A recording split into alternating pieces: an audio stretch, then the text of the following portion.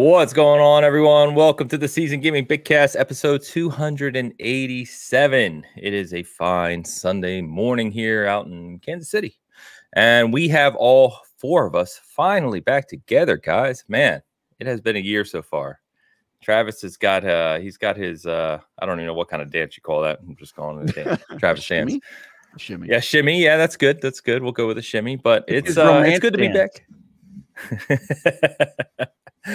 Oh man, I'm excited to be back. It has been it's been a journey this year so far with so much going on and holidays and everything else, and Travis traveling internationally and all kinds of things going on. What? We lost Travis. We lost Travis already. I gotta send you guys a text. This is the most hilarious thing. One sec.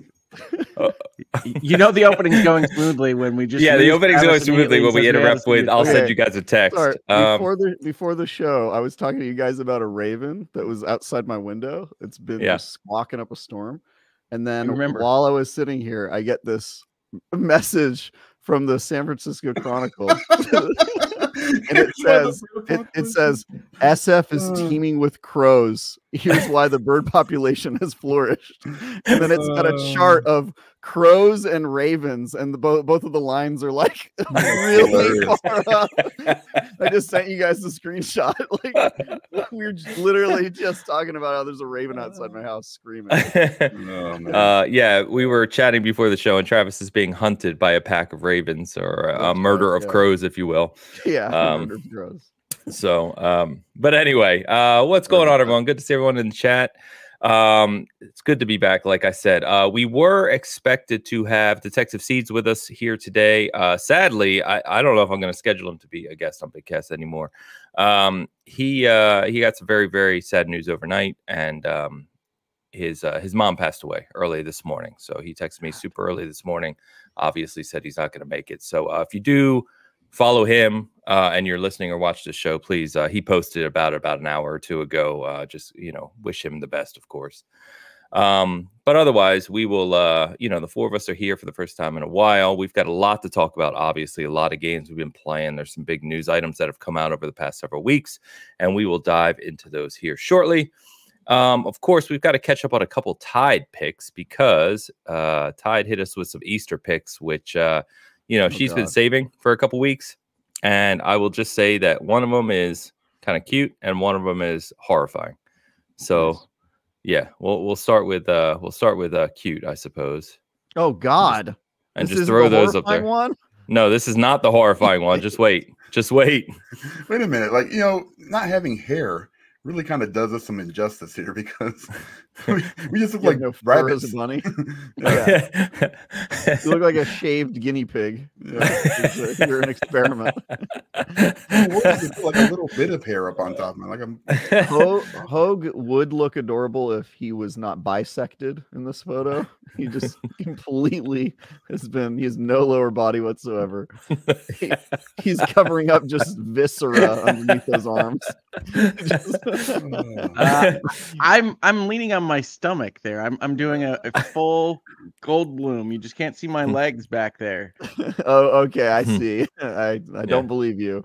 I like that Travis and Dan have full hands. I have 3 fingers and thumbs, and Hogue just has fingers. You have paws. I've got human hands on my rabbit, which is weird. Honestly, Ames, you went full cartoon. You have no identifying traits that remain as part of Ames. Like that is just fully a rabbit. Other than the headset that always gets put on, no matter what I am. Behind your ears, which is crazy. Yeah, it's on the back of my head. Yeah, the funny is I can tell which video the screenshot came from based on my hair in this rabbit photo. So it's like, I know which appearance the AI based its rabbit me on. All right, well, take a guess at which one this was then. Oh God. Jesus. Oh, God. We have to stop AI, guys. I have fully aboard the stop AI trade at this point. Shut it down. This is why the I part of AI is really I want to make Dan's a Balatro Joker. It does kind of look like that. Yeah, that's true. He could be. Dan looks like some cursed image from history for sure. It could definitely be like a historical painting that nobody understands. It's confounded, like, historical artists for years. They're like, I don't know why. I don't know why somebody drew that. Yeah, this one's brutal for sure. Vintage Willow says you're all part of Alice Madness Returns. That's probably a good shout right there. Underrated game. All of our faces are pretty crazy, but mine is really offensive, I would say. What did they do, dude? That's crazy what they did to my face. Like I'm like all snout. It's weird, dude. And you have a huge nose, and I love how your hair folds in between your ears. Yeah. I like that you're wearing a floral print suit jacket in front of a floral print wallpaper. That's just really masterfully done. Yeah, it's like an indie film. It is. You're playing the Zach Braff part. Yeah, exactly. This is brutal. Audio listeners, it's worth checking out the video just for these images alone. I'm just gonna put that out there. That's crazy. All right. Sai, thank you as always. I know she's been saving those for a good laugh, so I appreciate it. Yeah, they're awesome. All right. With that, big shout out. Where am I here? Getting back into the swing of how this application works. So I know that feeling. Yeah, big shout out to Willow. Gifted 5 season gaming memberships to kick us off today. Willow, thank you so much. Good to see you. Hope you're doing well. That is very appreciated. Thank you so much. All right. Okay, well, I'm sure we got a lot of games to talk about and what we've been playing and different things over the past few weeks. Hogue, you were mentioning spring break with the daughters. I know Travis has obviously been traveling, which we're going to talk about as well. What has been going on, guys? Hit me. I've just been getting fatter. Just kind of sitting around eating food. What games have you been playing? I've been getting fatter. I've been playing games with my dad. That's not a game, Dan. That's not a game. Well, the way he does it, Ames, it's a game, dude. Yeah, he's got a scoreboard. He's got wind conditions. A fail state. Wind conditions. Yeah, and then I'm winded from walking down the stairs. Maybe. Very good. No, I have been playing not much. MLB and Rise of the Ronin, and that is pretty much it. Games. I want the crossover. Yeah, Rise of the show. Ronin just runs through the outfield of the Cubs game and just decimates everyone. MLB the Ronin. Dan, talk to me about Rise of the Ronin. It is awesome. I think it. I mean, for me, it's a Dan game, but it's also got those. It's the combat is kind of the shining star, and I started off on normal, and I was doing fine. And I hit a kind of a rough patch. I went down to easy for, I don't know, a day or so, and then came back. It's kind of nice because as somebody who doesn't like those kind of Souls-like combat games where you got to be really, really precise and hit those parries just right on. I was, at first I was like, man, this is going to be a long, long game for me to get through. And when I went back to just the normal difficulty, after playing on easy, it kind of it's very accessible. It kind of let me get my footing, I guess.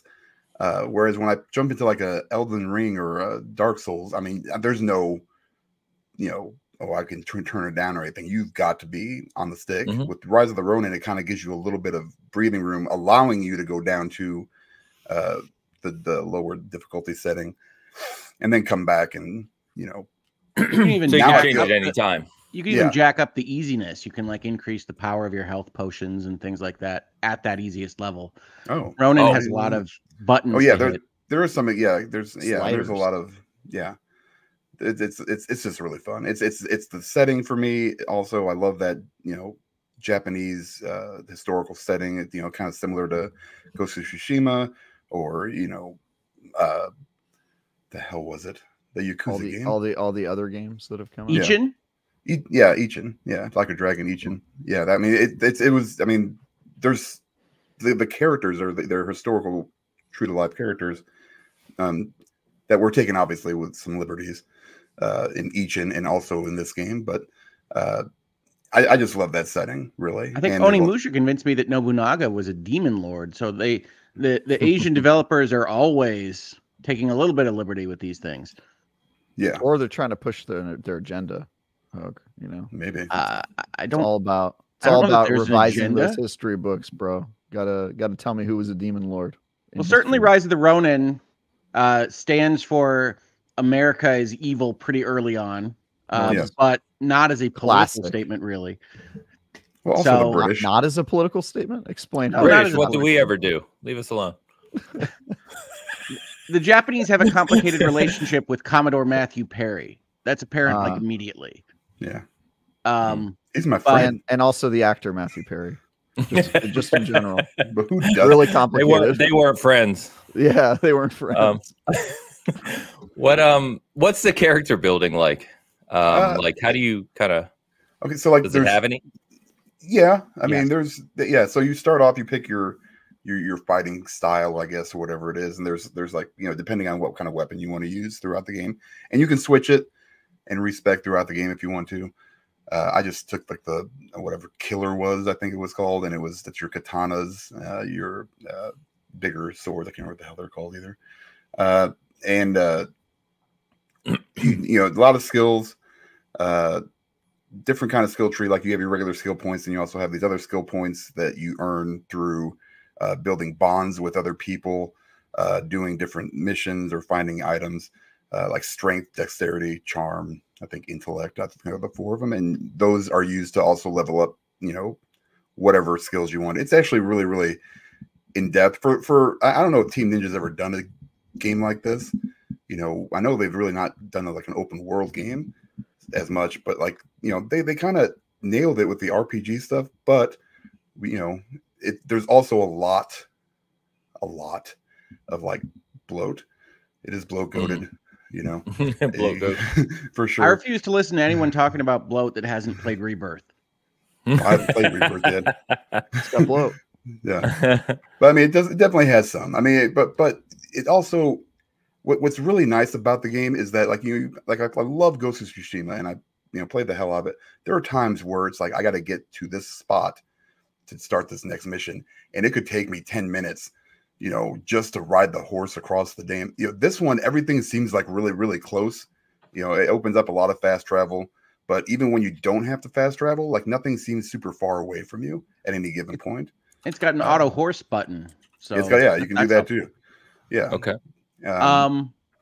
It's the graphics are meh, but they are meh. It seems to run smooth. And I play on performance mode. I don't have any real big issues with the frame rate. Every once in a while it drops, but generally it's pretty smooth. It's just a fun game, and I'm really kind of digging the combat, which I don't think normally I would in a game like this. I think you'd like it, Ains, and I think you could probably jack it up to the higher difficulty, and I think Ains would love it. I'm willing to stand on that, no question. Yeah, but I will tell you this. I really like Ronin. I'll talk about why in just a second. But when I turned it on and I played the first couple minutes or hours, I thought that I had wasted my money. I thought that this was a mistake. I shouldn't have purchased this game. Had a really, really bad first impression. You get a couple of early, smallish linear levels, and I didn't know what I was getting into. But essentially, Rise of the Ronin is the next Ninja Gaiden game. Not from the NES era, from like the Xbox, when it was in its heyday for those Ninja Gaiden Black games, Ninja Gaiden, all those games. Ronin captures that. It's not Neo, it's Ninja Gaiden. And then they add an open world to that. And the combat is so essentially quick and violent and deadly that it really does work for what it's trying to convey and is really enjoyable to play in a way that I did not find with Neo or some of the other games of this genre. It really does feel more like a Sekiro, Ninja Gaiden type experience. And I think that's really going to work for you, Ains. And I think it's got a really good kind of growth curve. I think Dan undersold it a little bit because it's got different skill points for the various different attributes that you have as a character on top of all the other things that are happening in the open world. And so you really do get to build what you want. And then the weapon that you pick is going to change essentially all of the attack patterns that you use. And you can then have different stances that also change how those attack patterns work with each weapon. So you've got like layers on layers of setting up what you want to play as, all with some really great combat that I don't think is matched even by the Dark Souls games that I've played, but I know you guys play them better than me. Yeah. But the graphics are 100% meh. They do not have the artistry of Ghost of Tsushima at all. That's not that big of a deal. I don't really care about the look either, but I will say, somebody who plays a lot of these Souls-like games, I don't think the combat's that great. I'm playing on the hardest difficulty and haven't really found it super challenging. Granted, I'm like, you said that the beginning was your least favorite part, or Hogue. I'm probably like 6 hours into it, 5 or 6. So I'm in the open world, but I haven't seen a ton. But I haven't been that impressed. I would say for me, it's probably good, not great where it stands right now. But they keep making these samurai games, and they're kind of like zombie games to me now, where like they just keep making them, and they keep getting worse too. That's the other thing, is like Sekiro was great, and then Ghost of Tsushima, which I liked less, and then Wolong, and then this, and I'm just like, I feel like we've seen this enough, and this isn't better than Sekiro. So I find myself in a little not much is better than Sekiro, to be fair, though. Yeah, I mean, I love that game, but Sekiro is very guardrailed, right? You're going to do what we want you to do, and you're going to do it well, or you're not going to progress. This is different. It is, yeah, it is different, and I think it is going for a different player, which is why it has different difficulty settings and stuff. But I will say it's interesting enough to where I want to keep playing it. I don't know if I'm going to have time to keep playing it, but yeah, for me, it's probably good, but not anything amazing so far. And I think personally for me, I enjoy it more than Sekiro. Ghost of Tsushima is a different type of game. Obviously, for sure, it's a samurai game, but Ghost of Tsushima is very much that Sony PlayStation over-the-shoulder adventure with an open world where you get character missions like. Oh, it's definitely the PlayStation template game.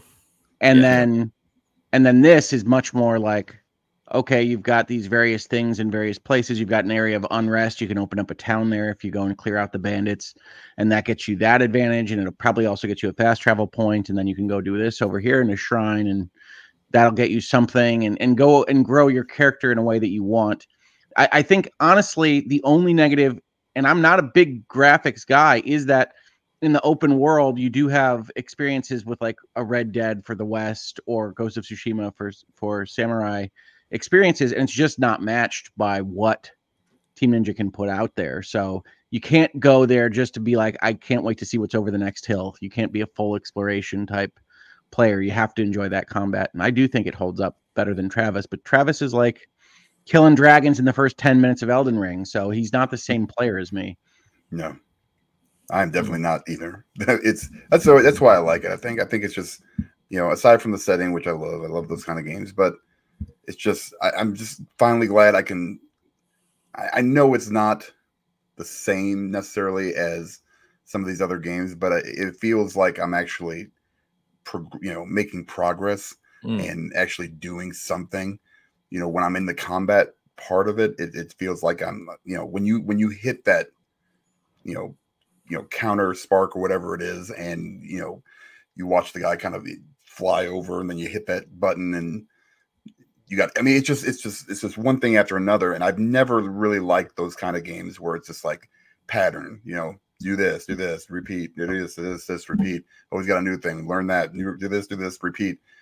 It happens so much faster than that you just, it is so fast. So fast.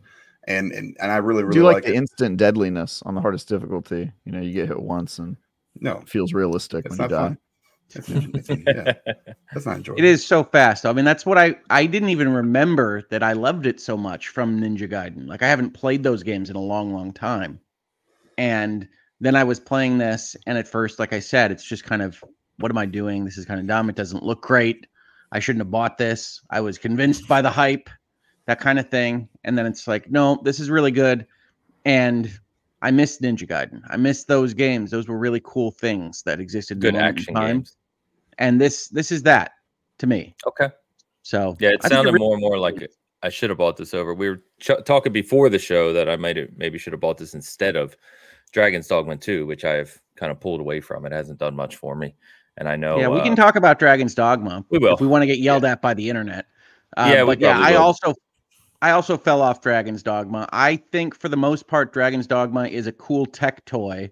It has some cool ideas about physics and not locking on and not having some of those combos that Dan was just talking about, and then AI pawns that are more interesting than you would think based on the first game. But for the most part, it uses all of those toys to tell a story in a world that I find boring.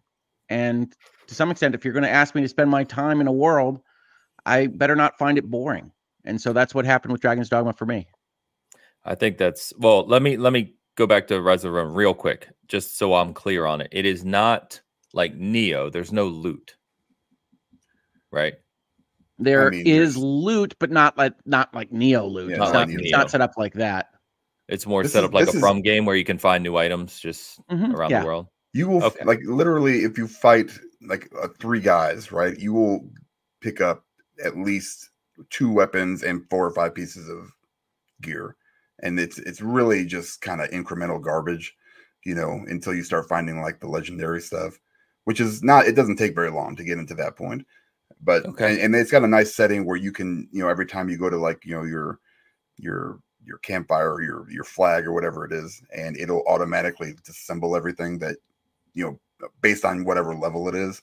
So I just have everything just to disassemble or sell it off, whatever one you choose. You can kind of set that up. Yeah, I have a blood katana, you know.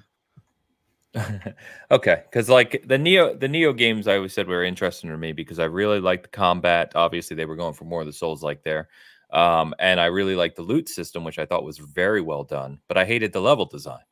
And now it's sounding like this is more along the kind of a little more open Ninja Gaiden style combat and level design with a little less focus on loot, which is okay. I was just curious. And for the record, I find it really hard. I know Travis does not, and Travis is playing it only with his toes on the hardest difficulty setting, but I find it really hard. Not quite. I think I lost most of my lives early on to wild boars. Not enemy ninjas. The boars murdered me many, many times. So many times. I think it's pretty standard on this show, though. Like, you've got the left side and the right side in terms of game difficulty. Yeah, I'm with you.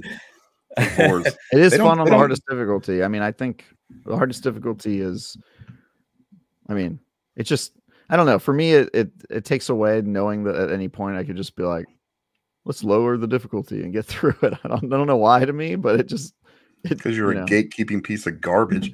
Shut up. He's against the difficulty setting because he's tempted. He's a weak. Like, not really. Joke. Come on. Yeah. But anyway, that's fair. Rick says has way more gear than From games, but nowhere near as much as Neo. So kind of an in between, I guess. That's fair. Okay. Yeah, back to Dragon's Dogma 2. Yeah, I was. You know, I'm maybe 10 hours in. I've only played a few more hours since we last talked because it lost me to, I think you said it well, Rick, which is, it's just, if you're going to make me be in this world that kind of has this open sandboxy, physicky feel to it, right? Where you can kind of do things as you see fit. You got to at least make it interesting. And I haven't found anything interesting to this point. It's like they don't care to make it interesting for you. They think that the toys are interesting enough, and I think to some extent they're right? And by toys, I mean that AI and what the pawns are doing. Although if they tell me they've seen a ladder again, I'm going to kill them. And I like that. I like experimental type games. We've talked about here. I like the Eurojank games. I like some of the games like that. I'm going to mention one later on, I think, but it just didn't work for me long term. And I tried it a number of times because. I think I've mentioned here, I've been playing Final Fantasy VII Rebirth with my daughter. She unfortunately got sick, and so I basically had a week where I couldn't advance that game because I wasn't in an open world area and I didn't have fast travel available. A whole bunch of things that don't really matter, but I couldn't advance that for about a week. And so I was playing a bunch of different things, tried to get into Dragon's Dogma a number of times, and it's just like the most basic fantasy. Here's a troll, here's a mountain, here's a medieval village kind of thing. That just never really attracted me to spend my time there when I could be doing something else. Now, I know a lot of people feel that way about the other games that I would recommend, so I'm not going to sit here and tell you that you're wrong to feel like Dragon's Dogma is awesome, or that that Rick's an idiot because he's not getting how cool it is to be in this total sandbox and physics and darkness and everything else. I will accept all of that. but it just hasn't worked for me. No, me neither. But that's fine. I'll speak on the other side. I think the strength of Dragon's Dogma 2 is in its kind of chaos and not handholdiness, and it is a very Eastern RPG design. And it's like I think it does appeal to the same Elden Ring player in that Elden Ring is the kind of game where stuff will happen without you knowing in the background, and unintended consequences, and your first playthrough is probably not going to be smooth and all that stuff. Excuse me. I think in some cases it might take that philosophy a little too far with stuff like the Dragon's Plague, where it's like, all right, that can ruin somebody's entire playthrough. I don't know if you guys have encountered that. But yeah, I plan on playing a bit more because I do enjoy kind of the unconventional, unexpected stuff happening, where like a quest might be time gated and time limited, and you don't know that, and your lack of inaction causes somebody to die or a quest line to have a certain outcome. And kind of that to me, that's interesting in a way that, like, Western RPG design is like all about you getting 100% of the stuff and all the missions going your way and getting like the good outcome of the game and that sort of stuff. And so I like that as well, but I think it is a breath of fresh air when you don't see RPGs like this very often, where it's more about kind of like the unexpected chaos. And so there is something interesting about that. Obviously that's actually why I bought it, is just no guidance, just go do what you see fit, which I love. But I think my problem is what Hogue said, is that and I know I always come back to Elden Ring, so I apologize, but even in other, like, let's use Baldur's Gate this time, right? Like, there's going to be some weird, interesting stuff around nearly every corner that you can stumble upon. And I just don't get that from Dragon's Dogma. It's like, oh God, I got to fight more harpies. Oh, I'm going to fight more goblins. Oh, I found a troll, and there's another troll. And by the way, around the corner, there's another troll. And it's like, dude, this is boring me to tears. Like, there's just, I don't know. Or I'll be in a conversation and the troll will go and kill the person I'm conversing with. I mean, it's that kind of thing. And I find that kind of funny, to be honest. I don't hate that stuff. I really don't. And I agree with you, Travis, that some of the edges have been kind of smoothed away in a lot of game design now. And I think that is creating a kind of homogenous vanilla sense for a lot of the games. And I've sat here and said I advocate for variety, and it's risk taking. I want to advocate for that risk taking, but the people that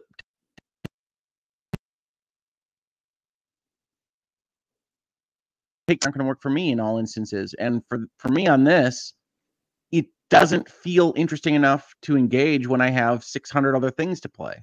So hey, hold on one sec, Hogue. I was getting some bad feedback. I don't know if it was your mic or if it was me. Good to know. No. Yeah. It was like you cut out a bit, Hogue, and then there was some sharp kind of staticky stuff. I don't know if it had to do with Dan, who happened to leave right at that moment, or not. I think he thought his earbuds were dying, as I did. Yeah, I just heard it again. To me? No, I think it's on Hogue's side. Sorry, everyone who's listening.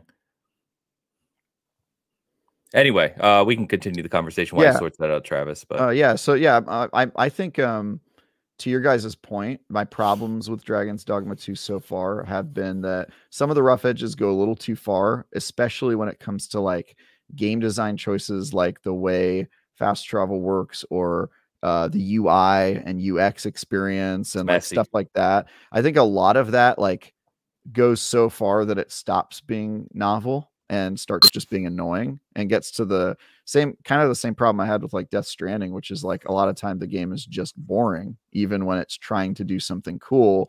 There's certain pockets of time where I'm just like, well, this is not really all that compelling or fun. Yeah. And so, I guess I feel like I have to stand up for the game because it is so weird and experimental and tries new stuff and really takes away the Western RPG guardrails of something like a Baldur's Gate 3 and goes the complete opposite direction. Yeah, I think there is something really cool to that. Yeah, I think that is really cool. All right, let me do an audio check. You sound good. You sound okay for the moment. Sexy. All right. Well, just let me know again if that happens. I've been having some difficulty with my mic, but I haven't recently. So apologies for that. No, you're good. You're good. It was just one of those kind of hard, staticky cuts.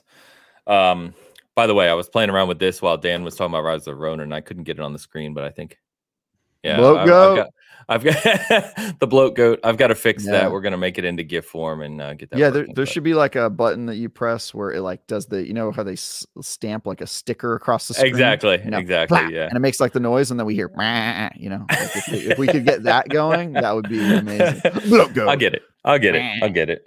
Give me time to work on it. Can you get a voice to say a bloat goat when it pops down across the screen too? You like, just did. All you got to do is send me yourself saying it, and I'll put it. Let's just turn this into like a shock jockey radio show where we have like all these weird reaction. Bloat goat. Oh, it's Ty Guy and the Ains. Yeah. Ty Guy and the Ains. Oh my God, he created a great show. Ty Guy and the Ains. Ty Guy and the Ains, Saturday mornings. Wah, wah, wah, wah. Ricky and the douche hanging out every Sunday. Oh my God. Let me shout out one game so I don't forget about it. It's a little game called Saviorless, which is a very small indie game. It's actually the first independent game published out of Cuba, which has been in development for several years by primarily two people. Very small group worked on this. It was originally kind of had this funding behind it that the money ran out because it was only $10,000. And then they continued to work on it for years and, you know, go through trying to find a publisher and all these things. So long story short, the game came out, I believe, earlier this week. We reviewed it. Last year. That's weird. Say it again. It says last year. Did it come out on Steam like or way early? No, it only just came out on Steam this week. I don't know why. That's weird. Okay. Oh, yeah, but anyway, it's a 2D game with like hand-drawn animations, kind of side-scrolling, playing into some mythological stuff. And you know, our review's up on the channel on the site. Ray reviewed it for us, and you know, I think he gave it a 7 or 7.5, something like that. But he kind of enjoyed it. He said, you know, he wished some of the storytelling behind the actual characters was better, but generally it's a really good game. But I just wanted to shout it out because really neat to see if you read the story about the developer and the two main guys who tried to get this game published, especially coming out of Cuba and the tensions and trying to do that. It's really interesting. So check that out. Cool. Just give it a look. Yeah. I've not heard of this one. And I think the game's like $12. Like it's not, you know, it's not like a $60 game or anything. So if you like those kind of 2D classic experiences from the 16-bit era, but like I said, it's kind of very pretty too. It's got a really nice artistic kind of quality. It's $12 and on sale, 10% off, $11.69. There you go. Wait, that math doesn't add up. 10% off? That doesn't add up at all. It must be $12.99 with 10% off. $12.99. Okay, you're right. Yeah. Okay. $12.99 exactly. Boom. Look at that. Man right there. Math man right there. He got it in his head, baby. Shit. That's what I do. What else you got, Hogue? I know you've got like 13 games we haven't heard of on those notes over there. Let me hear. I think I only have a few that you haven't heard of over here, but I did want to mention one that I was quite enjoying that I think is published by Devolver. So it's not quite out of left field entirely, but it's a game I'm playing called Pepper Grinder.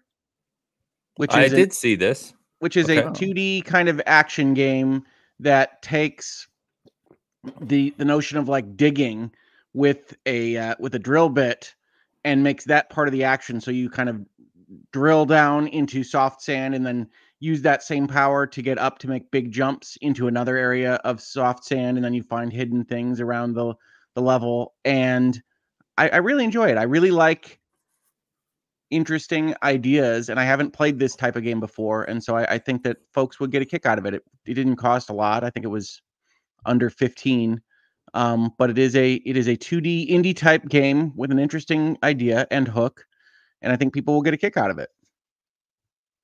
So I wanted to mention the way you described that by drilling into soft sand so you can then jump up and drill into more soft sand. Really very compelling, right? I'm trying to picture what that kind of game that is. And you know what came into my head was Dig Dug. So I don't know if you've done it a great service there.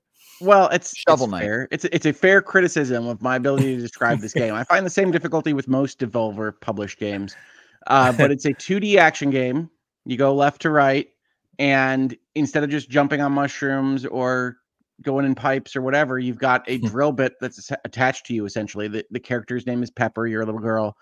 and the grinder is the big machine that you have, and you can drill down into the ground, and it's very fast. So you go around that drilling section, and you can use it to be your platforming. I got you. That makes more sense. Okay. Pepper grinder. Yeah, I saw. Yeah, I saw it literally on Twitter this morning from someone on my feed. I like to mention it in games like this because I think it's very accessible. I think people will like it in general. I think it's got a good art style, as Travis mentioned, and I think it's a lot of fun on kind of the baseline level. It's enjoyable to interact with, so I recommend it. Nice.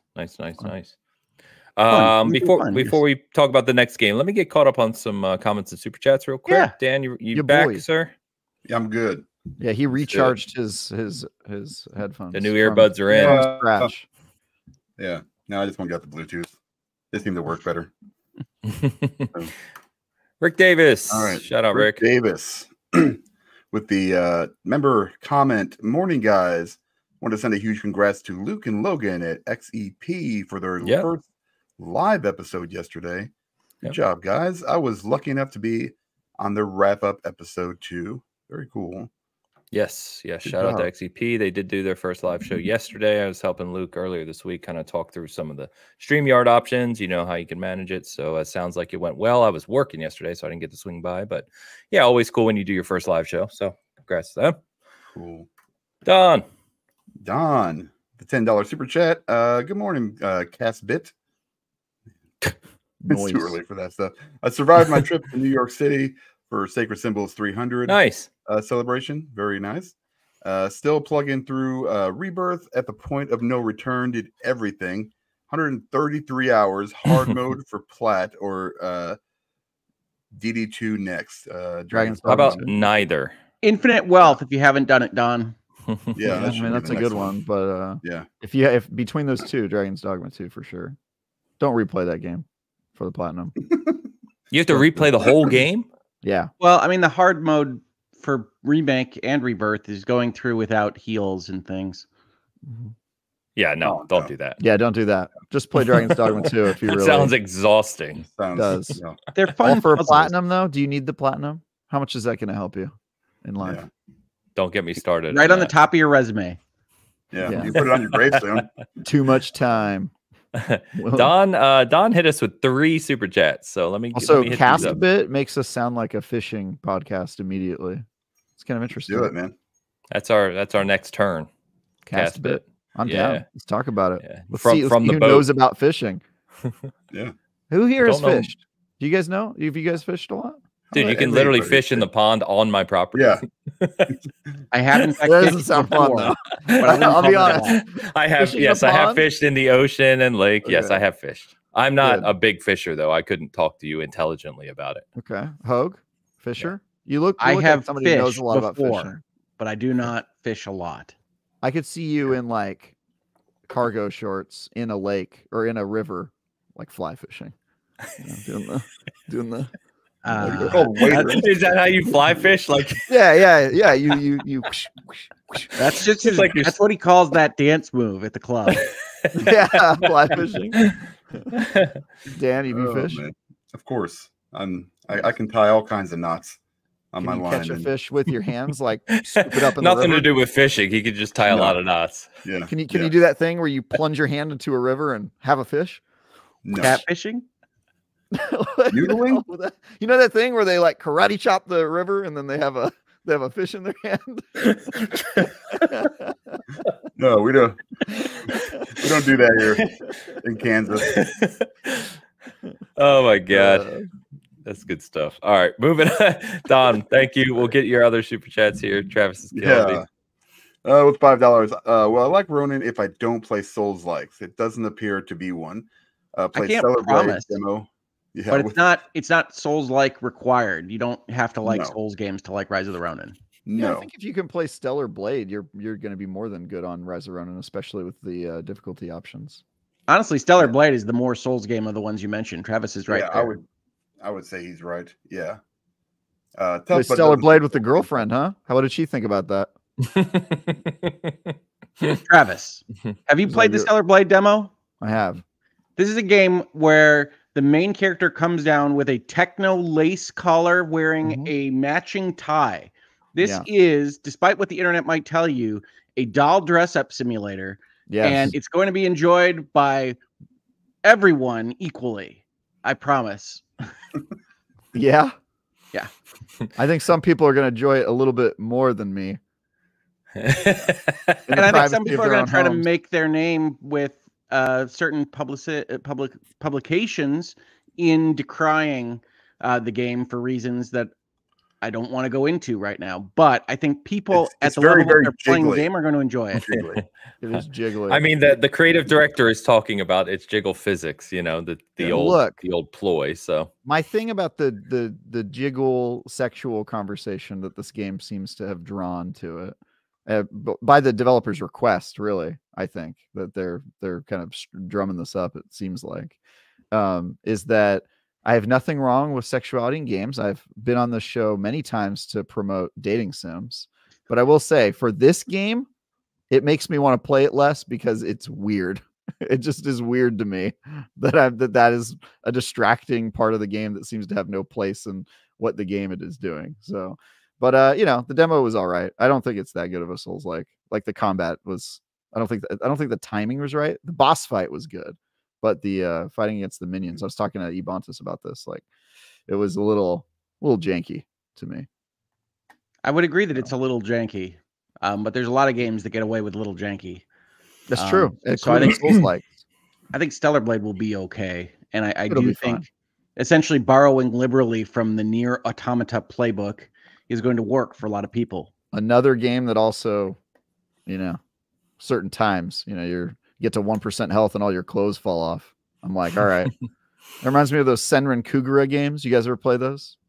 No. Oh, okay. That's like a game where like there's a button where you go into like super mode and it like rips all your character's clothes off, and then you enter like a melee thing and you're like, all right, I'm uncomfortable. Anyone else? Anyone else uncomfortable with this? With this high school age girls' clothes exploding? Yeah, it's weird. All right. Stellar Blade has done a good job marketing itself to certain corners of the internet. I think that's true. But I don't think it's going to be as controversial. Very intentional, by the way, Hogue. I think it's very intentional. Yeah. Well, I use the word marketing. Yeah. I connect with it because I also jiggle like that when I walk up and downstairs. Dude, this guy's thick. This is what people don't understand. If we had a lower half body cam on the show, Dan would be the star of it. Like really, I cut it off right here because it starts getting out of control. Yeah, it would be distract the whole show. Nobody would hear a word we're saying. It would just be, they don't anyway. Let's be honest. It'd be the Dan show, bro. True. I bet you could throw it backwards in a circle, huh, Dan? Can you for sure. Travis is off the rails today. You see what going to Canada does to him? Yeah. I just imagine Dan on his, doing a handstand against a wall twerking, and it gave me joy, and I think it will give joy to other people as well. So as the only person here who's actually hung out with Dan, you need to stop. Dan doesn't even need the wall. Yeah, dude. We're moving on. We are moving on. Ty, those are our next AI picks, by the way. So let's get on that. We'll see that next. No, don't. You're creating AI porn. Don't do it. Don with another $10 super chat. Where's Seeds? I missed the start of the show. I hope you all had a nice week off for Easter. Driving to the girlfriend's today to celebrate my birthday. Happy birthday. Nice. Happy birthday. Happy birthday. Yeah, I got a surprise dinner for hers in 2 weeks. Nice, Don. Happy birthday, my friend. And thank you. Birthday. Yeah, hope your Easter was good as well. Seeds, unfortunately, I mentioned at the start of the show, his mother passed early this morning. So got a text from him like very early this morning, obviously, saying he wasn't going to make it. So he will be back at some point in time. For now, if you follow him on Twitter or anyone else's YouTube channel, just wish him the best. So thank you very much, Don. Shout out Midnight Drury with season gamer membership. Thank you very much, Midnight Drury. Midnight Drury gives a membership on like every show we do, even on our cast co-op shows as well over here at the SG side. So thank you so much. Appreciate that.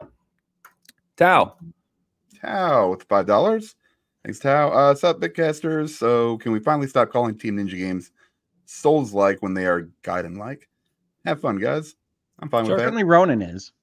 Yeah, for sure. And I mean, these games go back a very, very long way. So yeah, it feels almost at times, and you, as we all know, you don't find much bigger souls and From fans than me, but it almost feels like a disservice calling Team Ninja games Souls likes.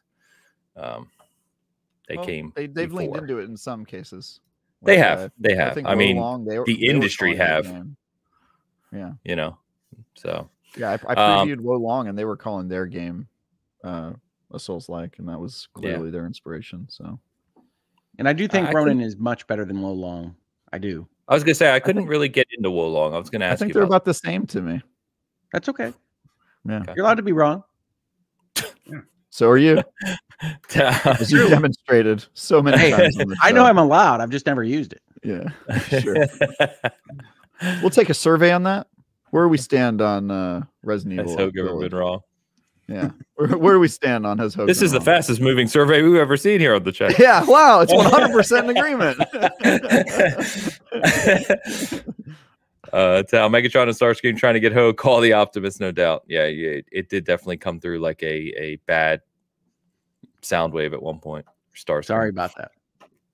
You're all good. Tal, thank you, man. Good to see you. And Eric, Mr. Game Positive. Game Positive. $6.99 Canadian. When is Ains going to finally stand up for democracy and do his part in protecting Super Earth from the disgusting Terminid and automaton scum? This is a great super chat and a great question, because Ains looks like a character from Helldivers 2, and the fact that he has not played it is pretty horrifying.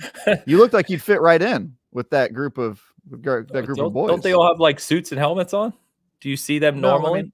I haven't played it. Oh, okay. Well, you know, they do, but in the cutscenes, they've got like the very soldiery. Oh, you know, yeah. I like that you said cutscenes. Like there are more than one of them. Yeah, I mean that's true. There is only one. But you know, he looks like the character after he gets his head shaved. Cutscene. You know what I'm talking about? I told you when Mass Effect came out in 2007, the original, and I was skinnier and had a tiny bit of hair on the top. My whole family called me Shepherd. Nice. Like I looked just like him. And did you respond Rex? Rex. Shepherd. Rex. He just walked in every room and said it was his favorite on the Citadel. Yeah. Yeah, this is my favorite here. Well, that was the sequel. Eric, the superior sequel. I don't know. I'll play Helldivers at some point. There's no big rush for me. You should. You should. That game is actually good. I will say. No, I've heard it's great. I am shocked by, because when I previewed that game, my big concern was I don't know if they're going to do the live service thing well, and they have taken a really unconventional approach to live service. And again, they are content light, I think, but I think I underestimated the replayability and the thing that they're doing with their GM model, which I think is super unique and interesting. Well, and they've done a good job selling Jeff. Yeah, and they've done a really good job with like the memeability and kind of the online intrigue with what they're doing and the plotting, and they've leaned so hard into the setting that I really hope it continues to do well, because to me it's kind of like a different avenue for successful live service game that isn't 100% focused on seasons and delivering content like crazy. So I hope it continues to do really well, but it's one of those games that I played mostly before it was out, and I see all my friends playing it now, and I wish I could hop back in because it looks like a ton of fun. Yeah, very fair. People doing difficulty 9s and stuff, which I played that in demo and it was like brutal, but it seems like people are really getting the hang of it now, so it's cool. Nice. Eric, thank you. And finally, from Rayman. With a member comment, can I plug for the nonprofit Makers Making Change? They engineer accessible living aids like game controllers that can be 3D printed for free. That's awesome. No, you cannot. No, you cannot. Nope. You cannot do it. Nope. No way. Yeah, not here. That's very cool. We actually got my son a very nice 3D printer for Christmas, and he's been just making all kinds of stuff. But I love seeing stuff like this. This is really neat. So that's fantastic. Protect the seeds in the chat. I see. With a ridiculously generous super chat. Got this one, Dan. Detective Seeds, $50 super chat. Wanted to swing through to show some love. Sorry I couldn't make it today under the circumstances. Much love, guys. Siege, you did not have to do that, my friend. Yeah, man. We have He actually did have to do that. $49.99 is the no-show fee that Ains charges anytime we don't make it. The cancellation fee fee. Yeah, it's very even Hogue couldn't get out of that contract. It's built in. Yeah, it's 148 days advance notice. Otherwise, right. Seeds, no, we have called you out twice so far. If you, I don't know if you've been listening. Obviously, I don't know what's going on, but yeah, much love to you, dude, and the family, and what's obviously you're going to be going through the next week plus. So, all the best, and we'll talk soon. Thank you very much. Wow, I keep trying to move on, and these guys just keep coming. Rayman, gifting 10 Hogue Law memberships. Very generous, Rayman. Thank you very much. That is very nice. All right. Generous people out there today. By the way, we are, I think I mentioned last time, or maybe I mentioned on cast that, with Bitcast kind of being Easter and off and on, and us not being here, and me obviously dealing with my stuff, the SG YouTube channel took a hit in the algorithm. So sharing this out really would help us. We're already over 250 people hanging out with us here right now. So if you could share this out, give it a like on both sides of the house, the usual stuff we ask for, it would really, really help. I think it'll be more stable now, right? I think so. Try to get back ahead of that curve. Well, yeah. I do think that to some extent you're apologizing or explaining for things that are beyond your control. I can tell you that everyone I know in the YouTube space has had an algorithm hit in Q1 here. It's just been a weird time on YouTube. It has been. Definitely share it around. Help us out. Absolutely. We think we're having good conversations here, but it's not your fault. It's not Travis's fault. It's not Dan's fault. It's not my fault. I think it's okay to have a week off every once in a while. And YouTube should be better at that than it is. Also true. Yep. All right. We got caught up on comments. Thank you so much for everybody for the generosity so Absolutely. far. Talking about games. Yeah, still talking about games. So I want to just mention one to get your guys' thoughts, because you talked about this game several months ago, and one of our Discord members commented on Apalia, which was I can talk about. Correct me if I'm wrong. Isn't that like the cozy MMO type thing? It is. It's a cozy MMO made by an indie developer, Singularity 6. They are. I covered them extensively during their closed and then open beta launch, and they announced this week that I don't know if they announced it, but it came out that they laid off about a third of their staff, which is crazy. And a ton of people. It's also crazy because that game is actually not out yet. It's still technically in its beta. I mean, you can play it on pretty much every platform, but like they just enjoyed their Steam launch. I think they put out a press release recently that they had over 1 million players. And so there are all these kind of like promising things, but again, it is a free to play game that is relying purely on cosmetic microtransactions for like your character clothes and stuff like that. So super sad to hear about that, especially since I know some of the people who got laid off because I was involved with reporting on that studio. I was like the guy delivering all the news on that studio and stuff. So I just had like a lot of contacts there.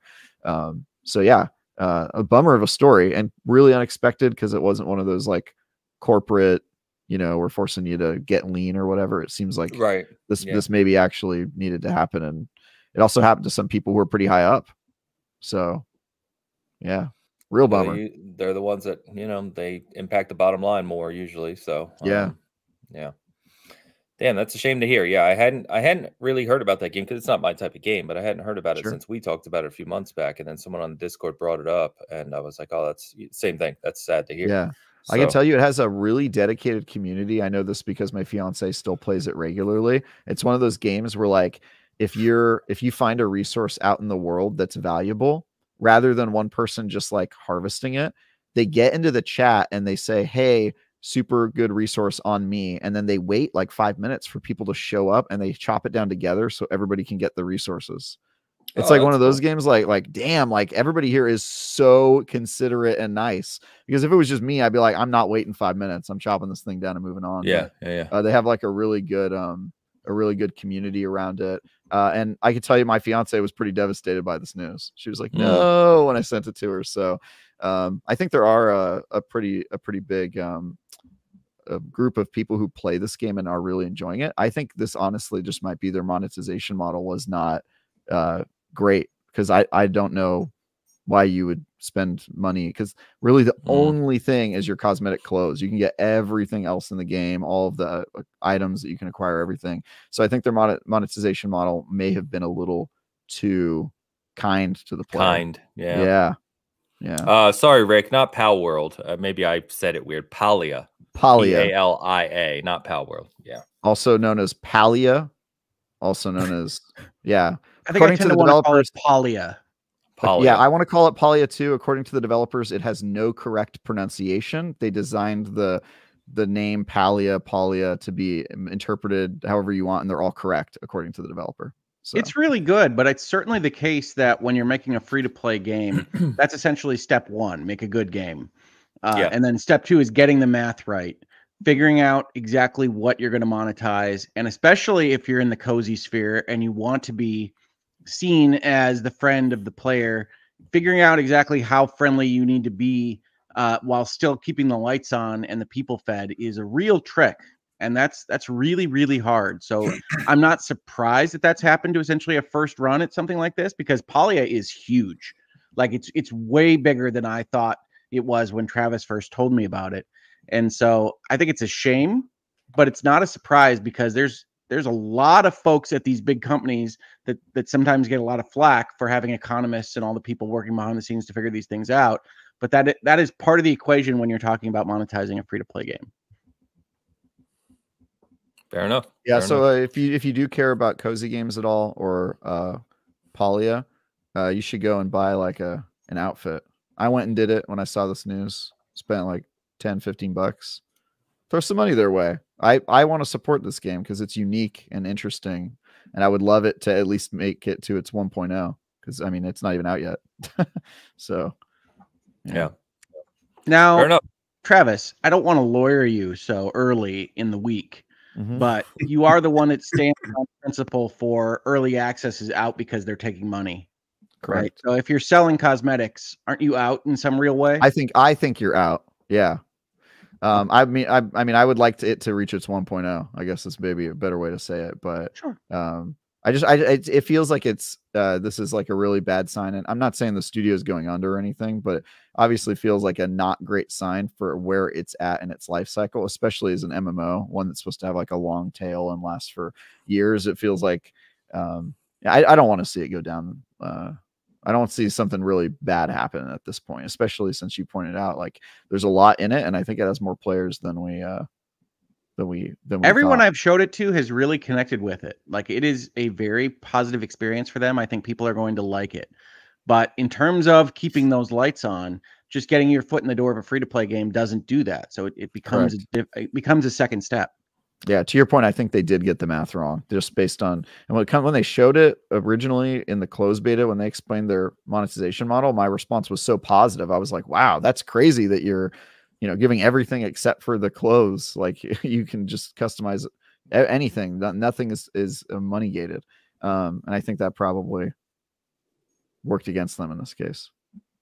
Well, and the next friction point will be that they'll probably have to take some stuff away and charge for some stuff that they didn't originally. And then the early access people are that's tough to keep that. Yeah. It's hard to go backwards. Or just charge for the game when it hits 1.0. They did that with was it Disney Dreamlight Valley? I think they did that with and they took a lot of flack for that, though. It was supposed to be a free-to-play game, and then they essentially said, no, it's not going to be a free-to-play game anymore. Yep. Yeah. Maybe there's a reason for that, because I also don't really understand how Disney Dreamlight makes any money if they don't charge for that. They have like a season pass model. They have a battle pass. They do. Yeah, it didn't strike me as like especially essential or anything. So I don't know. It's interesting. I hope they figure it out. I hope this is just a bump in the road, because I do think their game's good, and I'd like to review. Ollie is really good. Check it out. Yeah. There you go. Fair enough. Before we move on to major topics, because we've got to talk about Eternal Strands, obviously, Travis. We need to talk about Hellblade 2. And we got to talk about a couple other things. But before we do that, any other games you guys would like to shout out that you've been playing or checking out? Yes, I want to talk about the continuing epic adventures of Final Fantasy VII Rebirth. First of all, just say no to Chapter 11, folks. Chapter 11 is garbage. Bankruptcy. And I love Final Fantasy, but Chapter 11 is garbage. But outside of that, I continue to just have a really strange relationship with this game. I'm playing it with my daughter. We really adored Remake, and nothing happens in this game. It's all character stories. It's all background. I've played it for 70 or 80 hours now, and you can summarize what I have done in maybe a couple of sentences. Now, that being said, it's got tremendous art and tremendous music and a really cool battle system that unfortunately just doesn't decide to tell a story because they've made a 100-hour video game out of this really small chunk of the original RPG. And this goes to that kind of bloat goat conversation we have so often, which is that just raw time is not actually an asset for a game or any other piece of media. You have to be having fun. You have to be engaged in what you're doing.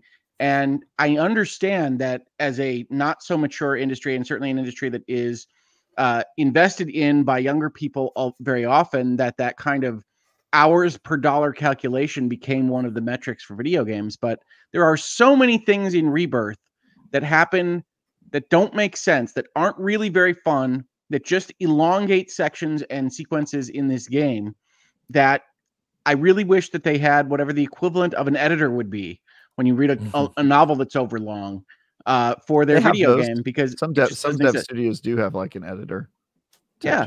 Yeah. Well, and I know that in video gaming, you'd have to probably have that role be earlier, right? You'd want to do that before they make all the assets. For what it's worth, I don't think that position exists at any Japanese studio. Well, it's fair. Just based on the scripts I've seen. Right. And this isn't just scripts, right? This is whole sequences where you say, yes, I could get that point across in a 4-room dungeon. Instead, it's 4 levels, and each level has 10 rooms. I mean, it's that kind of thing in Rebirth. And I wish I liked it more, because I love Final Fantasy. I love Final Fantasy VII. And in the most surprising turn for me in the last 2 years, I am replaying Final Fantasy 16 at the same time, and I'm enjoying the experience in 16 vastly more than Rebirth. Like, there are sequences that I've played in Rebirth that I was actively not having fun. Like, I'm making fun of the game with my daughter when it's doing something ridiculous, and I'm just not enjoying the experience. And I know I would have dropped off this thing if I weren't having the family fun time with Rebirth, and that makes me sad. Put it on the box quote. I was actively not having fun, Richard Hogue. Well, I wish I were having more fun with it, because I'm going to get to the end of this and be like, there's many good sequences. There's a lot of good things in there. But if you put 10 good things in 100 hours, it's not going to outweigh all the bad times I had. Yeah. Sounds like you don't like Rebirth. I still have not gotten... I did a completionist run of Grasslands. Is that what it's called? The opening area? The first area. Yeah. And then I have not played it since. So got to get back to it eventually. It's just funny to me, right? Because it's like you can make open world games like this. I think Infinite Wealth does it better. I think Xenoblade Chronicles does it better. And this is the first Final Fantasy that does it. I actually think it gets whatever the opposite of a Final Fantasy tax would be in terms of reviews. Like, it gets a little bit more credit because it is so anime and arch and a little bit unexpected for this kind of game to be so open world. And I just don't think it works. I just do not think it works for having a game with momentum. And I know people are connecting with it in certain respects, and I'm glad for them. I don't complain about anybody, including Season Gaming's 9.5 that I know Alex wrote, because I can see how you get there if it's connecting with you in some way that it's not with me, because there's so much stuff in there and so much is really good art, whether it's graphics or music or voice acting or otherwise. Like, it's really high end, but all in the name of nothing. Yeah, it does give me, even based on the small section I played, it gives me like stretching the Hobbit book into 3 movies vibe. You know, it very much feels like the Hobbit. Just too much. Shouldn't have done it. Maybe a duology. People really want to make their trilogies. They really do. I don't know what it is about 3. They really want that trilogy. Well, and my position was always that I thought they did a good job fleshing out Remake. And if you're going to do that for this particular part of Final Fantasy VII, you could, but you have to write more stuff. You have to add stuff into what was just a 10-hour sequence in the original game where you walked among towns and then you got the game plot started, right? That you have to figure that out, that's the big thing that you have to solve when you're whiteboarding this thing in some boardroom somewhere. And it's just like they said, nah, we don't identify that as a problem. Okay. Yeah. Yeah. Well, and based on your description, I'm with you. I would probably feel very similarly. The crazy thing, as you know, is from a celebratory standpoint, this game is very heavily celebrated. Game of the year contender, Hogue. Yeah. Get ready. Get ready. I get that because one of the main criteria for Game of the Year is big and expensive, right? And Rebirth is big and expensive. But when it comes down to it, the plot doesn't do anything. It doesn't have any motivation for most of the time that you're playing it. And then the encounter design really leans on what I don't like about role-playing games, which is what I call trick bosses, which is you build your party to do certain things, and then this boss is going to immediately counter X, Y, and Z, or it's going to only be hit by magic and then only be hit by physical or whatever it's doing. It's designed to get you to do weird stuff with your party, and it inevitably takes you to go and die and then restart and then reform all of your strategies with your party and then try again in this kind of puzzle framework that just doesn't match overall what I like out of an RPG, which is that kind of strength growth curve and more of a, I guess, Dragon Quest style. But that's one reason why Infinite Wealth works so much better for me than Rebirth, which is based that off everything kind of funnels into the power curve in that game in a way that's a lot smarter done than Rebirth, in my opinion, right? Everything I say on this or on Twitter is in my opinion, but pretty much everything is in your opinion. You don't have to say it. That's what doesn't work for me out of this game, and I wish it did because there's a lot of art there. Oh man. Fair. In my opinion. The way you described it in terms of just things that don't work and feel bloated and feel tacked on and slow the game down is like bloat goat is Ragnarok for me. I still think about God of War Ragnarok and get frustrated with how that game just annoyed me. Yeah. Who hurt you? You have those Ragnarok did. Like, what am I doing? You still think of it? Sitting here, I'm like, yeah, I bought this game, and I haven't played it yet, and I. This does not sound like a damn game. I love the first one. I like the remake. So remake is excellent. Yeah, but I was like, all right, let's keep going, and then now I'm regretting everything. So it sucks. It's funny because Neo, who our good friend Neo, who's been on the show, of course, he was having some rants about Rebirth the other day on Twitter, and I said, "You sound like Hogue." And then I think he got to chapter 11, which is what you were saying is really horrible, Hogue. And he's like, "What is this? This is terrible." I was like, "You and Hogue need to have a rant session about this game." Do you like throwing boxes at other boxes with the worst interface ever invented? We've got you covered.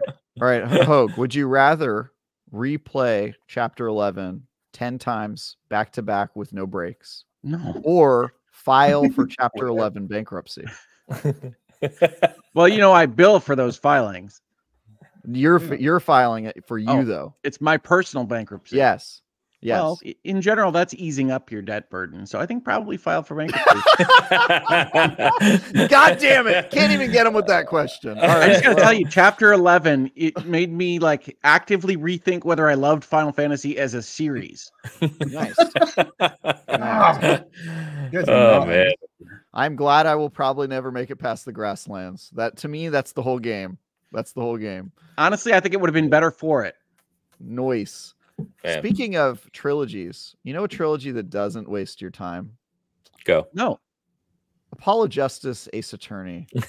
There we go, guys. I have been replaying the Ace Attorney series, and the remake that just came out of those 3 games is phenomenal. It's reminded me how much I love these damn games. I just finished Spirit of Justice yesterday, and I'm doing the DLC case. And man, Ace Attorney is damn good, and they need to make a new one. That's where I stand on that one. So I've been playing. They are making a new one, aren't they? No, they haven't announced anything. They haven't announced it. There's good reason to believe all these re-releases suggest that they might do one in the background. There's a ton of evidence. One is that Ace Attorney games have never sold well, and then they released the Phoenix Wright Ace Attorney trilogy a couple years ago, and it sold over 2 million copies. Before that release, no Ace Attorney game had broken 1 million copies. And so that is a very good sign. The Apollo Justice trilogy seems to have sold well. They localized both of the great Ace Attorney Chronicles games into English, which nobody thought they were going to do because they sold so terribly in Japan. And a couple years ago, Capcom had its roadmap leaked, and there was an Ace Attorney 7 game on their roadmap. However, it was slated for release, I think, in 2021, which obviously never happened. And so that either got delayed or they decided to do the remakes first or whatever. But we think it's happening. But if you have not played the Ace Attorney trilogies, the saga, you should play it. Damn, do yourself a favor. Best story ever told in games, in my opinion. Whoa. According to Hogue. I gotta say, in my opinion, every time. No. Yes, no. Best story told in games. Name one better. I love Ace Attorney, and they do really good plot twists. Have you played them all? But no. Have you played them all?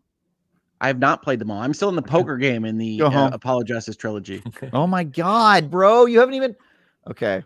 Yeah. Have I mentioned the huge amount of time I've spent in Rebirth? Why would you? He's moving boxes, Travis. He's moving boxes.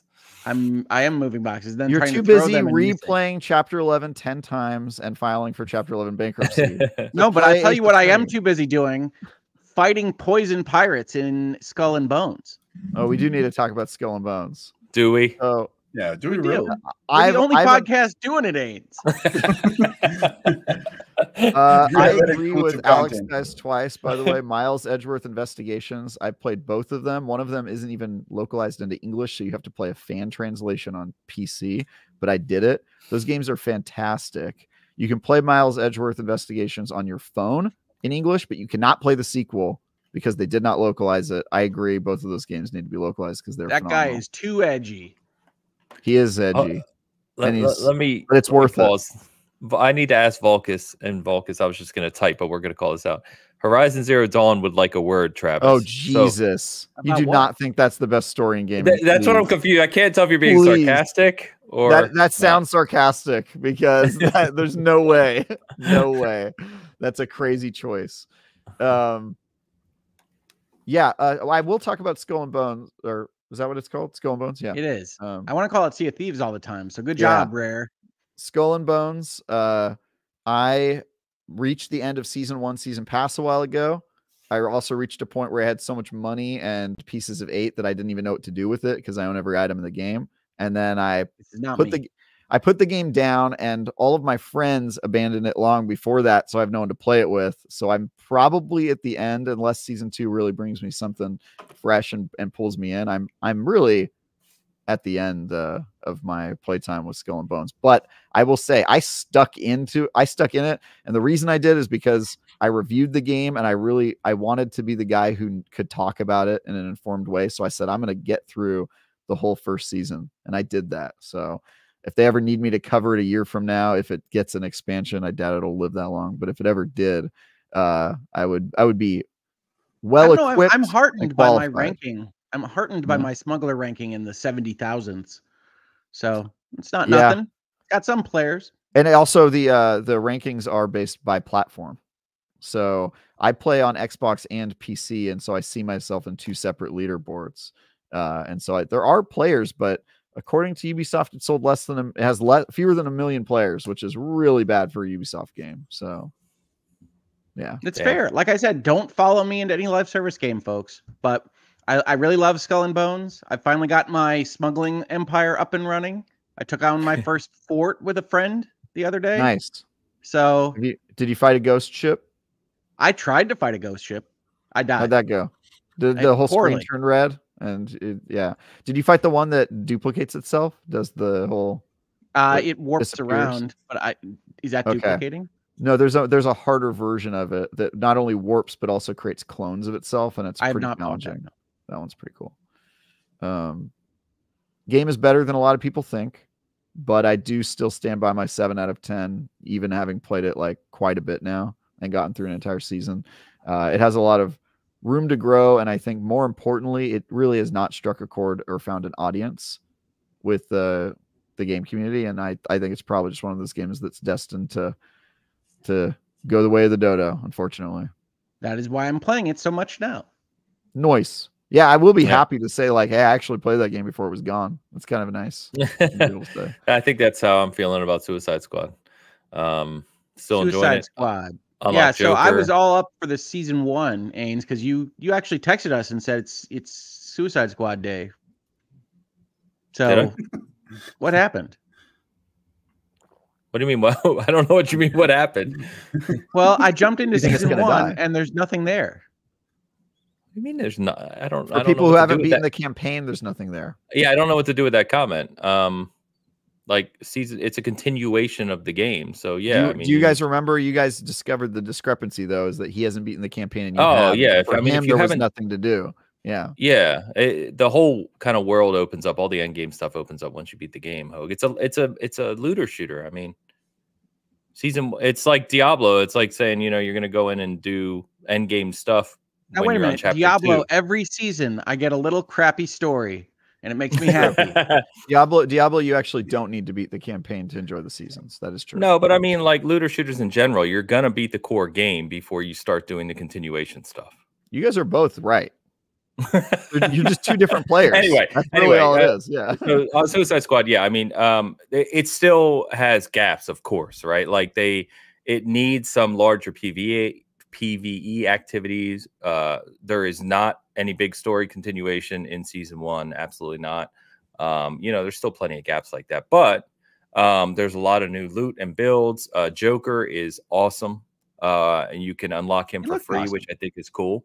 You know, you do have to play to level 35 in the season leveling thing, which is free. It's not the battle pass. You can do it all for free. But his like the effort put into him is really cool. You get this kind of cool cutscene when you do unlock him and he gets back to the base and with the characters and stuff. So, you know, enjoying it. It's not revolutionary by any stretch of the imagination, but it's just more content in a game I find fun. Which is pretty much it. I wish it did more for me. I thought it would have a little bit more story with the multiple dimensions and things. And I thought that the way they had presented it, like the way that they had done their dev documentaries and their videos showing what the plan was, suggested more of that narrative advancement than apparently is in there. Yeah, I agree. I think it's going to be an interesting conversation to have, and we'll see how long the game lasts and how they follow through with the seasons, because there's a lot of stuff that's been kind of leaked about it. It's going to be an interesting conversation when it comes to its endpoint to reflect on that, because I think they made some poor choices with the way they positioned this game. But that's a whole nother topic. I don't feel like diving into it at the moment. Sure. I still have not played this game, so I really hope that the game is around at the end of the year when I do my catch up. Well, I mean, they already have 4 seasons planned out. I think they'll follow through on those. There's some other stuff that's kind of been data mined, you know, that's in there. So did they sell a year pass? I mean, have they committed to 4 seasons? I think they did, right? I don't know off the top of my head. I know there was a $110 version, so I hope that included a year of seasons. Yeah. Well, you see the problem, right, is if your game doesn't take off and you sell those early, you get this issue. That's happened before. Yeah. They've had to do like refunds and stuff. Someone reminded me, or I think it was Miles posted the other day, that there's a character pass for Redfall. I was like, oh yeah, I forgot about that. Supposed to be adding new main playable characters to Redfall. But that game's like a year old. They aren't added yet? Nope. Alex reports only the first season is included in the $100 version, which is horrifying. It's not just the first season. No, you get a credit to use it on any season. You don't have to use it. Oh, interesting. That's right. Yeah, you got that. That's what I wound up using, right? So I had like a pass. Yeah, and they kind of broke it out like they do in some other games now, where there's a battle pass, right, where it's got free and paid tracks, right? And you actually earn more credits in the battle pass back than it costs, which is nice. That's the model I like. But it also has this season leveling, which unlocks other stuff, and all that's free and built into the season. So I mean, like I said, there's some good stuff in there from a live service perspective. I think it's pretty good. But yeah, I mean, we talked about this on SG. It's like the people who are expecting this to be narrative, story-driven comic game, that's just not what it is. And I think part of that is Rocksteady. Yeah, I think part of that is Rocksteady's fault in the way they positioned it. What Hogue was saying is that I think they tried to play into this was going to have a lot of that, and it just doesn't. Well, and the game does, right? I mean, like the game has a surprising amount of narrative cutscenes and things like that. The core game does. I assume that a season is going to continue a smaller version of that, and it doesn't, as far as I can tell. No, other than the cutscene for the Joker, which again is really well done, but other than that, no, it does not. So Very funny explanation for how the Joker is in the game, by the way. Oh. Yeah, it is. Yeah. All right. So I got other games I could talk about. I got some catching up actually, because I haven't been here for how many weeks? A while. I don't even know. I only missed one show, but because we were off last week. Yeah, because we were off. Yeah. Yeah. South Park Snow Day is a bad game. You shouldn't play it. Outpost Infinity Siege is really cool and janky, kind of a mutt game. You should play it if you've got some extra time and you have a good gaming PC because it has high PC requirements. I also did a preview of Dune Awakening, the MMO survival game. If you're into Dune, that game looks really, really cool. Probably the coolest thing I saw at GDC. This has been an update from Travis. All right, but I love Dune and I don't much care for survival games. I think you should give it a try. This game looks really dang cool. All right. So just to elaborate a little bit, like this game has a ton of RPG stuff in it. Like when you're making your character, you do things like select your home world, and then your home world determines like your base look. Because if you're from, the Harkonnen home planet, which is like poisonous atmosphere, it like turns your skin pale and makes your hair come off. And so it kind of gives you like a base look, and then you customize that further. And it's got character classes and skill trees. Oh, I want a little bit of Bene Gesserit, throw that on there so I can do some mind manipulation stuff. Is it Arrakis only in terms of the play area? It is Arrakis only as the play area, but it has different zones. It's not just one map. And so there is an area that's protected, just like in the books, by the canyons that protects you from the worst of the sandstorms. And this is sort of like a PvE build your bases, and your bases will stick around area that can have like hundreds of players in it. And then you can go into the deep desert, which is chaotic, and once a week a sandstorm comes in and destroys everything there. So if you build bases there, it's not going to be permanent, and it's got PvP stuff in it, and it's damn cool. So all right, doesn't sound like me at all, but I love Dune. I do want to recommend Dune Awakening. Probably the coolest thing I saw at GDC. Is that, when does it come out? They have not announced. So people have been making fun of me because in my YouTube video I say that it's coming to early access later this year or something like that. And the person who told me that was an employee working on the game, but they had to later update us and say that person spoke in error, or that maybe isn't happening. So apparently I wasn't supposed to report that in my preview, but somebody did say it to me. So I don't know if it's actually going to early access this year, but I officially on the record, nobody said that to me. Okay. All right. Glad. So, all right. I did issue a correction, even though I was like, I wrote it down. They definitely said it. It's in my notes, but whatever.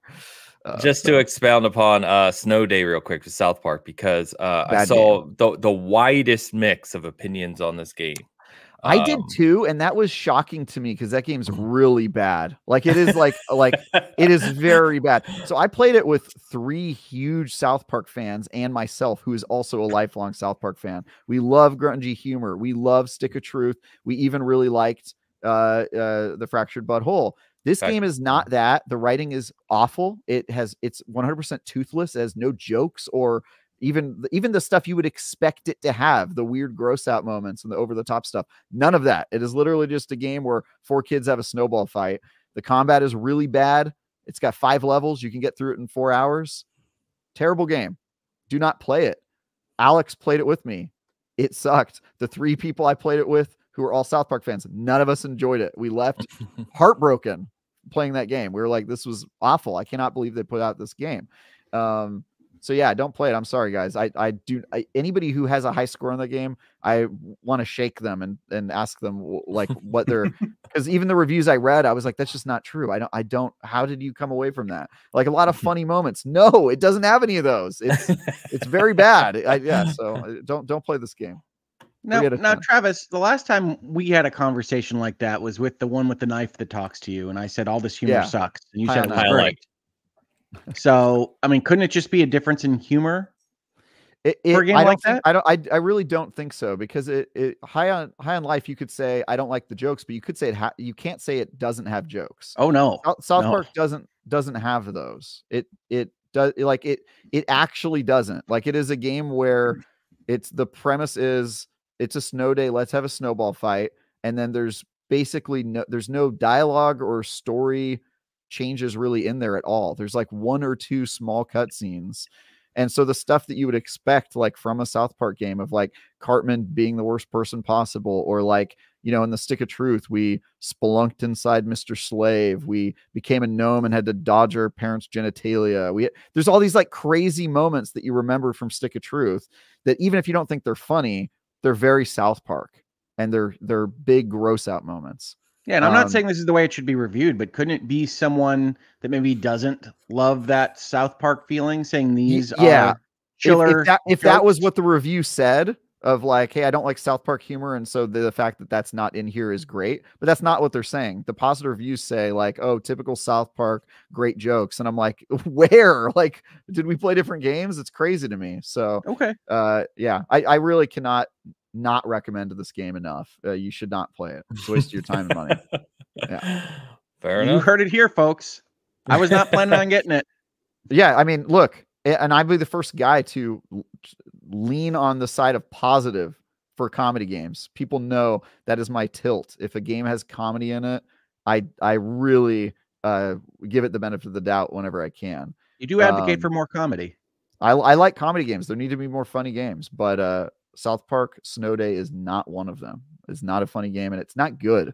It's also just not good to play. Like, it's got really floaty, inaccurate combat that gets repetitive in like 10 minutes. So I think the game that has most worked for me, actually, Travis, that you recommended, that has made me actually laugh out loud, is the Monster Prom series. Great game. That great writing. Just has tremendous writing. Dating sims have really good writing. I think that's one of the things people don't give them credit for. Presumably because it's the only Dan game says that all the time. Yeah. Yeah, it's true. But yeah, Monster Prom, whatever the second one is, camping, Road Trip, I think is the third one. Really good writing. Probably not appropriate for your youngsters, but really good writing. It's funny. It will make you laugh for sure. Yeah. It does, yes. Fair enough. All right. Let's talk about your world exclusive here, Travis. Not the one that Hogue was teasing 2 weeks ago, but the one on Eternal. So we got that out of the way. The one on Eternal Strands, which you got to travel to Canada to Yellow Brick Games. Their first big game. We've seen video of it now. Yeah. Yes, and it's obviously industry vets, you know, various degrees in the studio. But we saw some gameplay from it. We saw a boss battle now, and it's going to be IGN's first for all of April. So talk to us about this game. Yes, so I can tell you a little bit about it because only 2 articles are out, but as the month goes on, I'll be able to tell you more and more about it. I saw a tremendous amount of this game. They gave me complete unfettered access to their entire team while I was there. I got to interview like 10 or 11 different people on their team. I got to, you know, walk around their studio. I got to play the game as much as I wanted. So I have a lot to say about this game, but we'll start with the stuff you need to know most importantly about the studio. It is an indie studio. They've got maybe 70 or 80 people from what I can tell. And they are 100% comprised of vets from the industry who worked on AAA games. Like, that's their entire team, right? And so they've got some people from BioWare. They've got some people from EA. They've got a ton of people from Ubisoft. Their studio is located in Quebec City, Canada. So if you know anything about the Canadian games industry, that shouldn't be surprising to you that a lot of them came from Ubisoft. They also have some really interesting people working on their art team, including the artist who originally designed the face for Asterion for Baldur's Gate 3. So if you like... cool. Yeah, if you like Asterian's, it reminded me. Beautiful. Not to interrupt you, sorry, Travis. It reminded me a lot of Immortals. It does have a look like. I saw some people saying that. I don't know that I agree. I think the art style is distinct enough, and it has very little in common from a gameplay perspective. Okay. From Immortals, but I get the look of, you know, I get why people are saying that at first glance, but that didn't. Yeah. Having played the game almost immediately after seeing it. That comparison didn't enter my mind at all. Okay. And I played all of Immortals, by the way. I have to put this in professional terms. It's very colorful and sparkly. It is colorful and sparkly. So some people have commented on the art style being kind of, it is a little trendy right now for games to look that way. And that was one of the things I told them when I was there, is they were like, hey, we want to talk about our art style a lot. And I said, I love your art style, but I think a lot of games try to look like this today. So let's talk about the gameplay. And I think the gameplay is the thing that interests me the most. They also do some really interesting, like if you guys played Hades, they're a big fan of Supergiant games, and so they have like a social element to their game where you're meeting and advancing kind of invisible social links with your companions, and it does that. The animation. What do you call it? The portraits that pop up with the text underneath. It's kind of got like a little bit of a visual novel kind of aspect to it, which we haven't really shown a lot of that yet, or any of it at IGN First, but you can see a screenshot that a lot of people caught on their Steam wishlist posting, their Steam page. So there's that to talk about, but to give a summary of the game itself, it is an action adventure. It is not an RPG, despite being from a lot of people who worked on RPGs. So if you were expecting Mike Laidlaw to get back up to his old tricks from his BioWare days, he is in certain ways, but it is not that type of game where you have a party and you're running around completing quests, throwing boxes. Sorry. Yeah, let's just say it's not the same type of tough decisions based RPG. You do make some decisions, which we'll talk about in future weeks, but not the same standard of like an open world RPG or whatever. But the game is an action adventure where primarily you're running around fighting things. It's very combat heavy. You are specifically fighting a lot of large bosses that roam the world. There are 9 of them throughout the world, and they kind of spawn in different regions and then roam, and then you can choose to engage with them or not. And so then Colossuses, correct, but it has more of, I would say it's kind of Shadow Colossus meets Mega Man, because like Mega Man, there's 9 bosses, and every time you kill one, you get a power from them. So it has a very like direct kind of line to the Mega Man series. Sure. And the build I was playing on, primarily, I had been given all of the powers right at the outset, but at the beginning, on a normal playthrough, you have very low power, and you're kind of making do with what you have, and then over time you gain abilities that let you manipulate the environment in a bunch of different ways. First, there's the thermodynamic layer, which allows you to do things like cast fire, and things get hotter and things catch on fire when you cast fire. And then you can do ice, which does the opposite effect. And because it uses Unreal 5, it actually has some unique tech where you casting fire actually changes the temperature of the environment around you.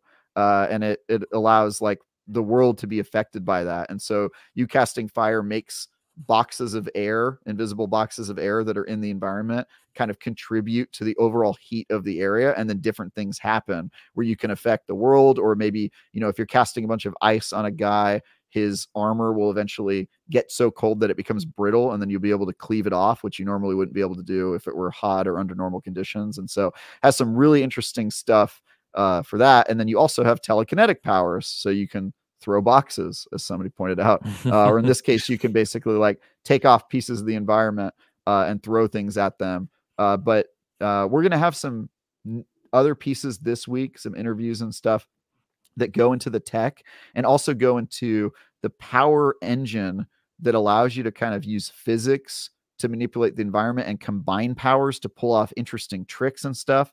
A lot of that stuff I can't really get into, but the content we have so far is basically the announcement, the reveal trailer that came alongside the announcement, and then a footage and interview of a boss fight. And I also wrote a written preview of that boss fight that you can only see if you go to the article version. So if you saw the YouTube video where it was kind of formatted like a dev diary, the written version is completely different. It's me talking about my time fighting this boss and some interesting things I noticed.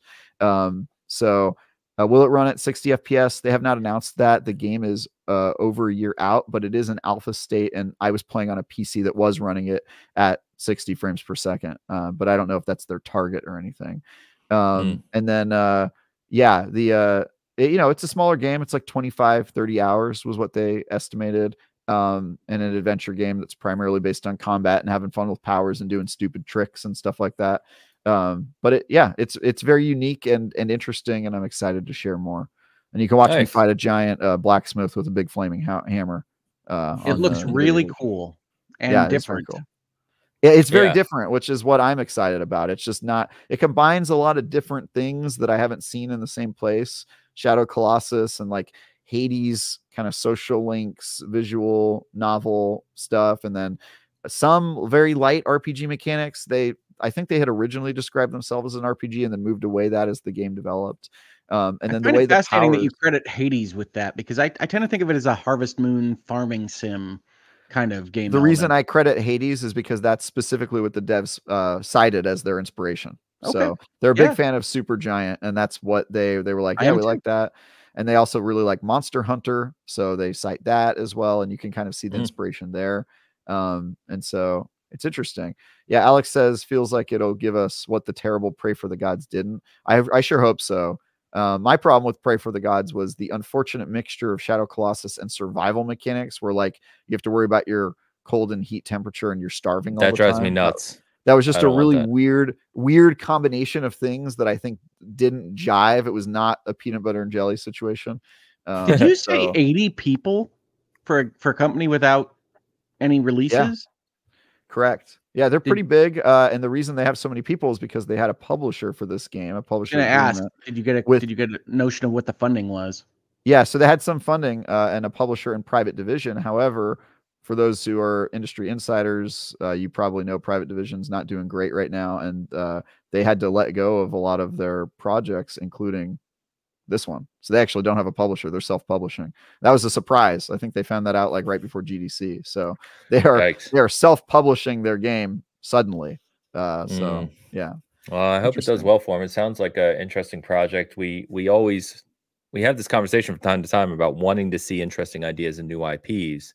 Yeah. And so, with something like this, I just hope it does well, because I keep getting flashbacks of Immortals of Avium, which new IP, big studio, big project, and is real good, folks. Give it a try. It's good. It's on PS Plus right now, so give it a shot. But I mean, they've already let go over 45% of their studio, which is just it's sad, disappointing to hear. Yeah, this is the these are the stories I love, right? These are the people betting their houses on these kinds of things. Yeah, taking a risk. Yeah, it's got some really cool people involved in the studio, and we're gonna have a story about the studio this week, which I think some will be pretty heartwarming to some of you, because they have a very interesting story for their studio. So we're gonna tell that this week, and yeah, I really hope this game succeeds. Right now, the feedback we're seeing from IGN First just on the first week is everybody who sees this game seems to really be impressed with it. We're just having trouble reaching people. And when you have the biggest media platform in the world, you still can't control what clicks with your audience and what people are clicking on. And in this case, I think the people who are clicking on it are really liking it, but we're just not, I don't think we're reaching like as many people as we want to. So please share these articles and get the conversation talked about them, because I just think we need to get as many eyeballs on this stuff as we can, because everybody who sees it is interested, but we're just, sometimes it can be kind of depressing when you see the analytics on IGN and you realize that, a lot of times if it isn't a AAA Call of Duty, Elden Ring situation, people don't click on it nearly as much. And that is certainly true. So it's hard to make new IPs and indie games. I'm actually not sure I would even want the information you have about the click tendencies of the gaming audience, Travis. I don't think you would. I don't think you would, because it can be pretty depressing when you're like, oh yeah, like, we've got a ton of traffic and we've got this huge gaming community, and here are the things that they actually care about. And as it turns out, it is not new IPs and it is not indie games. Well, you saw the study that came out, right? That 60% of gaming time is spent on games that are 7 years or older. I did see in the that industry right now. It's very interesting. And I'm sure I would just like to correct that headline and say that it's games that released 7 or more years ago. Saying a game is 7 or years older sounds really wrong for what we're talking about, are essentially that's interesting. Games. In the live service world, yes, that's fair. Right. Well, I mean, like if you go and turn on Fortnite right now, it's not the game that it was 7 years ago. No, that's what I said. Yeah, it's fair. Yeah. Or Apex or Siege or any of those games that are up fair there. Correction, but I still think it is worth. I mean, the gaming habits of people are changing pretty drastically. I think some people are afraid of that. It doesn't particularly scare me. But I get why people. It is different. It's different, and that different means that you don't know what the end result's going to be. The industry is going through rapid changes, and it freaks people out. That's normal. It's normal to get freaked out by rapid changes, folks, but it doesn't mean they're all bad. Doesn't mean they're all bad, and I think that's a statement that could be used in many ways right now. Yeah, it's true. So very cool, Travis. Oh, sorry, Huck. Oh no, I was gonna make a joke. I was gonna say Kansas City, home of the Chiefs, right? For now. Yeah, for now. That was the joke. 25 billion in assets isn't enough. You know what I mean? You got to keep taking more. I'm not going to disagree with you at all. It's a nonprofit. We got to be profitable above all else. Isn't that what nonprofits are for? Exactly. Well, first of all, that's why the legal terminology is usually not for profit and not non-profit, because you're just not making profit for equity holders. It doesn't mean that you have to avoid all existences of profit, but we don't need to get into that either. Yeah. That was the joke, Hogue. That was the joke. Yeah. That was the joke. Shoosh says, I wonder if it's similar to Prince of Persia 2008. This was about Eternal Strands. I don't think so. I think it really combines a few things. My elevator pitch would be, it is Shadow of Colossus or Monster Hunter Wild meets Tears of the Kingdom, actually, not Breath of the Wild. Fine. And the reason Tears of the Kingdom, not because of the open world or the exploration, or it really has very few similarities with Tears of the Kingdom. But the one thing it does have is the physics manipulating powers. And so it kind of takes those physics manipulating powers and it combines it with a combat heavy action adventure game. And so whereas in Tears of the Kingdom, you're using your powers to solve puzzles or to get from point A to point B by creating like a raft out of wood or whatever. In this game, you're just using your powers to fight big monsters and go on like a kind of a hack and slash adventure where you're shooting flames and freezing things and using telekinesis and stuff like that. So it really is like what if we took the idea of having fun and creativity with powers and we applied it to like an action game that incorporated like massive bosses. And they're doing some really cool stuff with Unreal Engine 5, which we'll be talking about on Tuesday. All right. I will check it out. Awesome.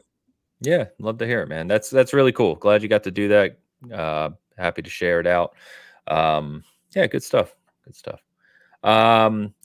Now we know you were flying to Quebec. Yeah. I did. By the way, I do have a correction. I think I stated previously that we were going to do 2 IGN firsts in a row that I was going to be responsible for, April and May. The May IGN first game was delayed, I think 7 months or 8 months. And so that IGN first is now not happening until fall or pretty late in the game. And we'll see how that goes. I'm still planning to cover it, but we are currently moving our calendars around because games get delayed. And that means sometimes when you're covering games, your coverage gets delayed. So sure. Okay. Gamefire member comment says, waiting for Hellblade 2 previews and the new Gears talk. Yeah. So let's go ahead and get to that next topic. So yeah, we got the official previews of Hellblade 2 this week. I've read through some of them, checked some of the stuff out. Of course, I want to mostly go in dark on Hellblade 2. But wanted to hear what people were saying. I read IGN's, I read a few others, but sounding really, really impressive. I get a lot of, if you enjoyed Hellblade 1, obviously you're going to enjoy Hellblade 2. Looks like they've upped the game a lot, especially in the combat area, which I'm happy to hear. I was surprised by the refocusing on one-on-one combat. That was not I would not have guessed that. Yeah. No, and I wonder if it's because it's that kind of over-the-shoulder, intimate, kind of very visceral, for lack of a better word, combat they're going for. I don't really know. Brutal, maybe is a good word, but yeah, same thing. But I've liked what I've read. It's kind of what I was hoping to get out of Hellblade 2, a tight, 10-hour psychotic, dark, crazy adventure or continuation. That's my sort of thing. Let's do it. I'm in. I think you mean psychological and not psychotic, right? Yes, I did. Thank you. Yeah, psychological. But some of the technology, reading about what they're doing with Unreal 5 is really interesting. Doubling down on kind of the her kind of schizophrenic, tendencies and what's going on the screen, and the binaural audio and everything just sounds really, really cool. I'm super excited about this game. Have you guys ever done one of those like schizophrenia? Like I don't know what they're called. It's where you like put earbuds in your ears and it like it's supposed to replicate the experience of having schizophrenia. Like it has like people like talking to you and like shouting like doubts at you and stuff. And you can like take that and like go out in the world, try like go grocery shopping with like this thing in your ear. It's really surreal. I don't know if you guys have ever seen that. You can. My wife has that just normally without She just, You just calling your wife schizophrenic on the show, bro? Yeah, pretty much. Wow, yeah. That's hardcore. get to that level of comfort in your relationship, folks. Just call your wife schizophrenic straight up to the world. It's crazy. Vintage Willow said it's called hearing voices training. It's what she said. It's one of the most impactful trainings I did. It's crazy. It gives you so much empathy for, like, you know, if you ever walk down the street and you see somebody like talking to themselves or whatever, or like seems like they're having like a bad time in life. If you do one of those things, dude, it gives you so much empathy for those people, because it's hard to not talk back after a while, because they're like taunting you and stuff. And it's like it's like you're just not able to control the voices you're hearing. It's really frustrating after a while. I liked Hellblade 1, but I didn't love it. So a sequel is fine. I'm hopeful that it'll be enjoyable. But I really thought they had run out of ideas by the end of the first one. To me, a game that I liked but didn't love, which I would describe Hellblade as probably like a 7 for me, right? Is exactly the type of game I want to see sequels on.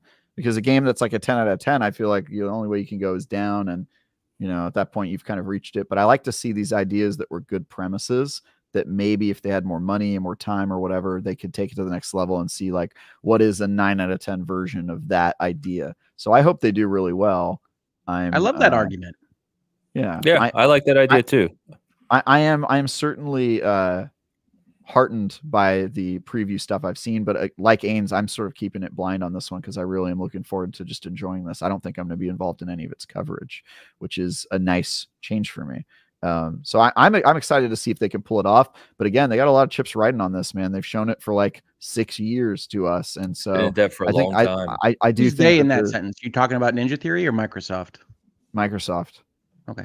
I just think, you know, you put that much pressure on a game. It's kind of like with PlayStation showing No Man's Sky all the time and like putting all this expectation on it.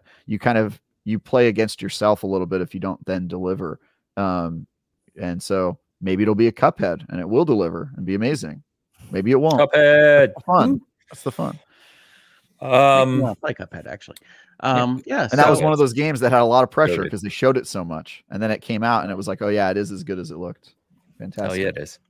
It's a pity their method requires them to spend 10 years making a game. But it is a pity that it takes long, but boy, do the results matter, right? It's great. Dan, where were you on Hellblade? I can't remember. Do you care for this? About the same as Hogue, probably. I mean, I thought it was good, you know, but I mean, it wasn't like, you know, it was a cool, you know, neat little mechanic with the headphone wearing, and I didn't really care for the combat. As you know, there wasn't a whole lot in there anyway.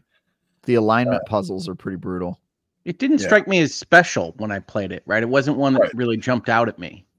Yeah. I mean, I understand where people, I mean, I kind of understand how people would see it that way. And, you know, they call it brilliant and masterpiece. And yeah, but for me, it was just like, I mean, the performances, it was all right. That's pretty special. The performances in the game. I thought they had done better with Heavenly Blade, honestly. Oh, there you go. I'm not sure that sentence has been said before. The performances were really good. It had a really interesting idea. I'd never really seen that kind of unique in your own head audio design stuff. So I just think it had like a kernel of like, that's interesting. And that's really all you need if, you know, like for a sequel, I think if they can run with that idea. I like that argument, Travis. I'm just telling you, as I experienced it, that was another game I played.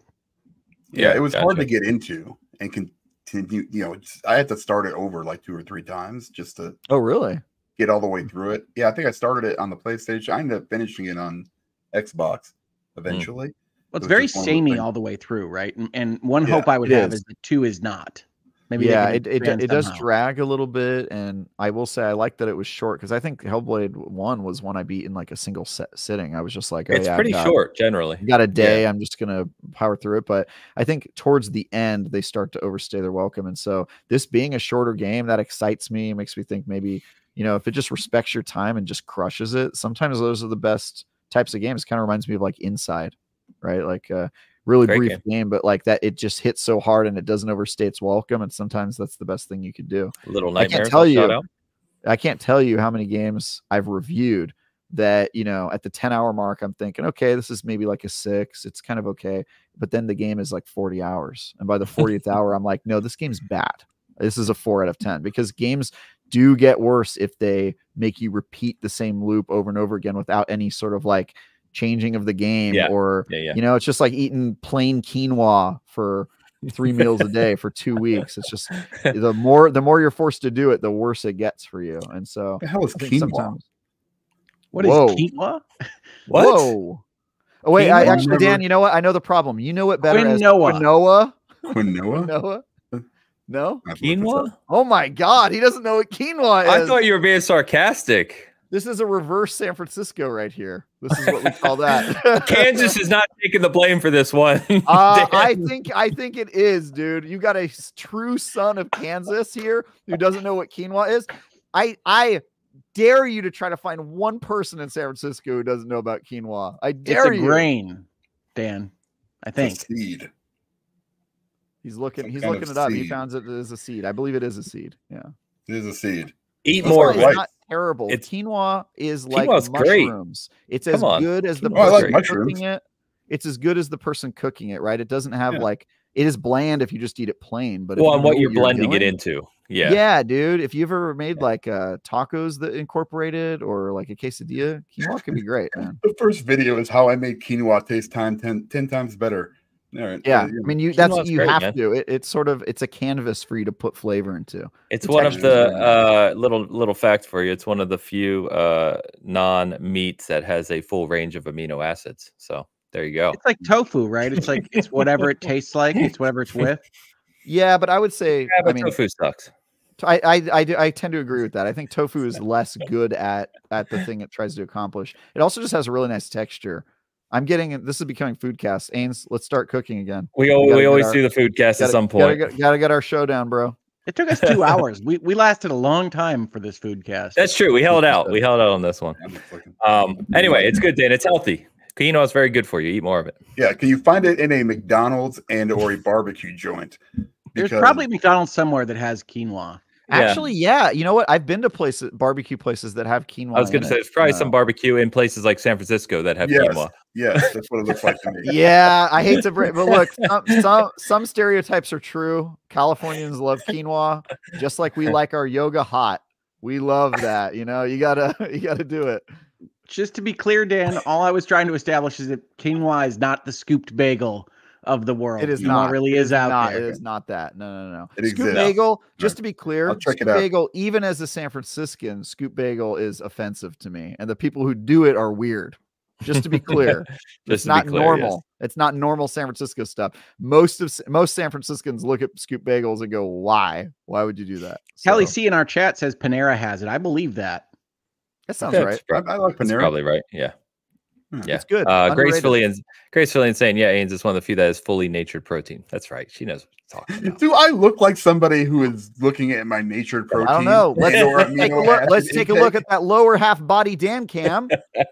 Oh, he's throwing it back in a circle. Good job. Stop it. Shock jockey. About to happen. All right. Well, to get Travis going again, because he's ranted about this before, I'm going to bring up the fact that it obviously came out that with the type of game it is and the technology it's pushing, Hellblade 2 is 30 FPS on Series X. And as always, when a big game is 30 FPS, we have to hear about it and argue about it. So, Travis, get him. Yeah, if you've ever played a game that is not a first-person Twitch shooter, you have already realized that 60 FPS is certainly not a necessity in all games. If you want 60 FPS and you're that type of person, I'm sure they will have an option for you on PC. If not, I think you're play it and then tell me if the frame rate scares you. I fully believe that almost all of the people who scream online about frame rate are doing so when they hear the number before playing the game, and then they either don't play the game because they object to it morally for some reason. But yes, the frame rate fascists are out in true form, and they can go take a hike because you suck. Morally is funny, actually. I really like it. So I will say what I always say on this topic, which is that 60 is better. 120 is better than 60. Higher numbers are better here, but 30 is in no way a deal breaker. But I will also add that there are games that say that they're at 30, that are really targeting 30, that are fluctuating all over the place below 30, and that's not fun. There are ways to implement even 30 frames that aren't great. It really does depend on a game-by-game basis as to how that's been implemented. I tend to like mine with a little bit more motion blur added than some others do. That's really up to you. It's going to be reasonable. Minds may differ. Your mileage may vary. But overall, it would be better if it were 60. It's not 60. And the thing that people don't realize about these consoles or even PCs at some level is that the game developers can always raise the sparkles up to whatever level they want and lower the frame rate as part of the payment for the economics there.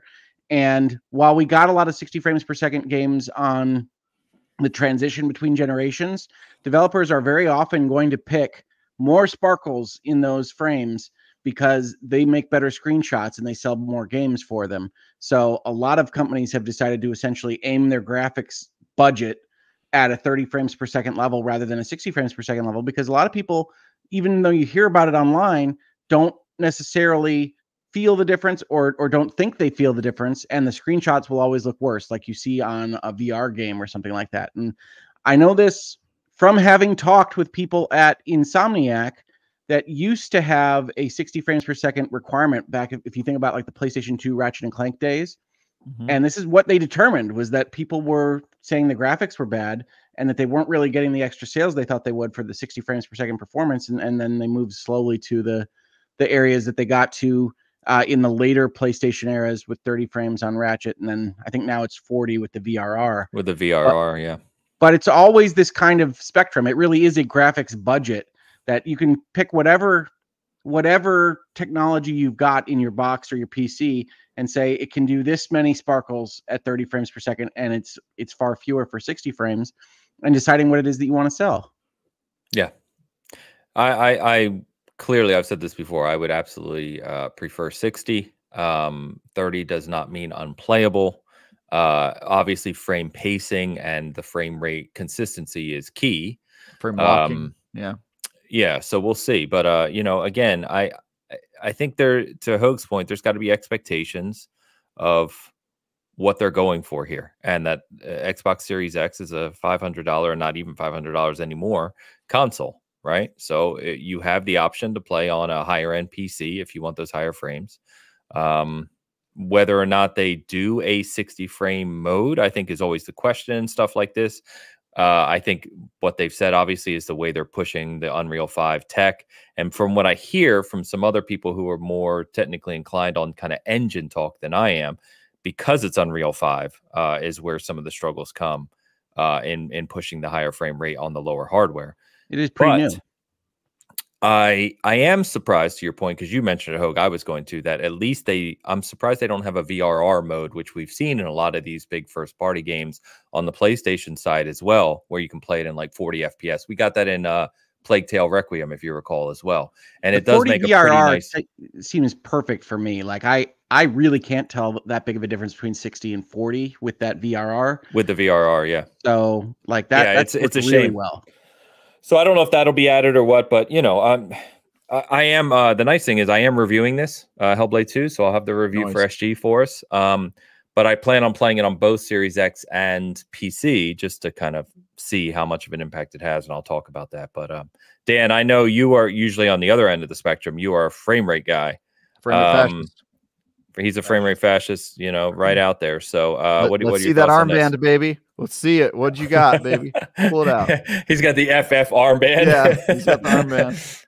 No, here's the thing. You know, it's not. I'm not saying the games aren't playable in 30 frames. You know what I played a couple of weeks ago? I reinstalled for some reason Shadows of Mordor, which I love that game. Great game. It runs like ass. Okay, on these new consoles, I'm not sure why they haven't. You know, even Xbox just give me like that frame boost or whatever. But nothing, you know, it's just 30 frames, and it's kind of rough because I mean that kind of game especially really would benefit from a 60 frames because it's very fast-paced combat. You got stuff coming at you from every different angle when you get in those big battles, and you know it was tough, you know, but I kind of sludged through it. Hellblade seems like a game that, you know, 30 frames should be fine with. It's not like a super fast-paced game, you know, and I get that kind of stuff. My problem was the marketing. My problem was, oh, yeah, the 60 FPS is going to be the standard, Aaron Greenberg. No, it's not. All right. Nobody told me that Unreal 5 was coming out when I bought these two things. Nobody told me that, the devs are going to start deciding, we want to sell more games. To be clear, it's because they didn't know there were going to be bottlenecks. I'm an idiot. Yeah. All right. I'm an uninformed moron. Here's the problem. I don't know all this garbage about engines and bottlenecks and CPUs and stuff. Yeah. When you tell me and you put it on the box that says 60 or 120 frames at 8K, that's what I want. That's what I'm kind of expecting. Yeah. We're never going to get that with these consoles, and it pisses me off that's how you're never going to get it at all. What I'm saying is the consoles, if they're 10 times as strong, you're still going to go to the sparkle level that goes to the minimum acceptable frame rates for the biggest audience. That's garbage. Well, I think I don't know that it's garbage, but I get your frustration as a consumer. I think the important thing to know is that when the people made the claims, I do not believe they were making them maliciously. I think they didn't know the same things that you didn't know. I don't think that they knew anymore that Unreal Engine 5 was going to come out and have bottlenecks or, create these other problems or whatever. And so, I mean, to be fair, there are games that run at 120 FPS, right? Gears 5, I think. There's quite a few that run at 120, but I do get Dan's frustration at the same. Totally, 100%. As a consumer, no problem. I just want an option, right? Like I understand with Hellblade 2, I get that, but any more these days, even when there is a 60 FPS option, a lot of times it's janky or, not fully fleshed out. We've seen that a lot.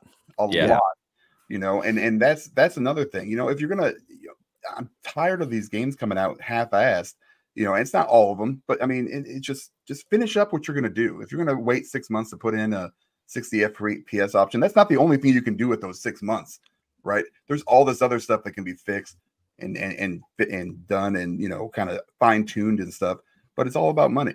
It's all about hitting that date for these. Well, also, I also think that it's a very small audience. I don't think the fascists have as many on their team as they think they do. I think most people don't really care. Like if a game is optimized well, they're just consuming it and they're not really aware of like the specific frame rates. They know when a game feels bad or looks bad, but I don't think that they're as aware as people who are on Bitcast or in the comments on YouTube who really are in there. I think they're just sort of like playing it and having fun and not noticing. And so I think if you can release a 60 FPS patch 6 months later for the people who care about it, that's probably the right move because the vast majority of players are not going to care. Of course it is. I just rather have case by case myself. But I think to give credit to the crazies online, the right way to have that fight is to convince people that 60 is the only acceptable frame rate because the developers are always going to build to the lowest acceptable frame rate. So essentially like a political campaign, the fight is to get people to essentially not accept anything less than 60 as commercially sellable. Yeah, I don't think that that's the right way to do it because I err on the side of like developer freedom, and they if they made a game in 30 FPS and they think it feels good, then that's their vision, and I will judge that vision when I get to play it myself. But I just don't know that you can say that, but you're establishing an actual minimum of 30, right? If the developer said we think I don't have a minimum of 30 either. Yeah, I don't. He prefers 4 FPS. I think a game could be good in 4 FPS if that's how the developer designed it to play and there's some sort of vision around that. I would love to see what that game looks like, but I do not put any threshold just because I think in creative pursuit saying, well, here's the rules that you have to play your creative pursuit within is kind of crazy. I just don't follow that philosophy. So I'm on the opposite end. I will fight those people and say, you probably don't know what you're talking about. But also to your point, Hogue, I understand they're advocating for something that they care about and they want to see that change in the industry. More power to them. I'm just on the complete opposite side of like creativity is anarchy. You don't know what you're talking about.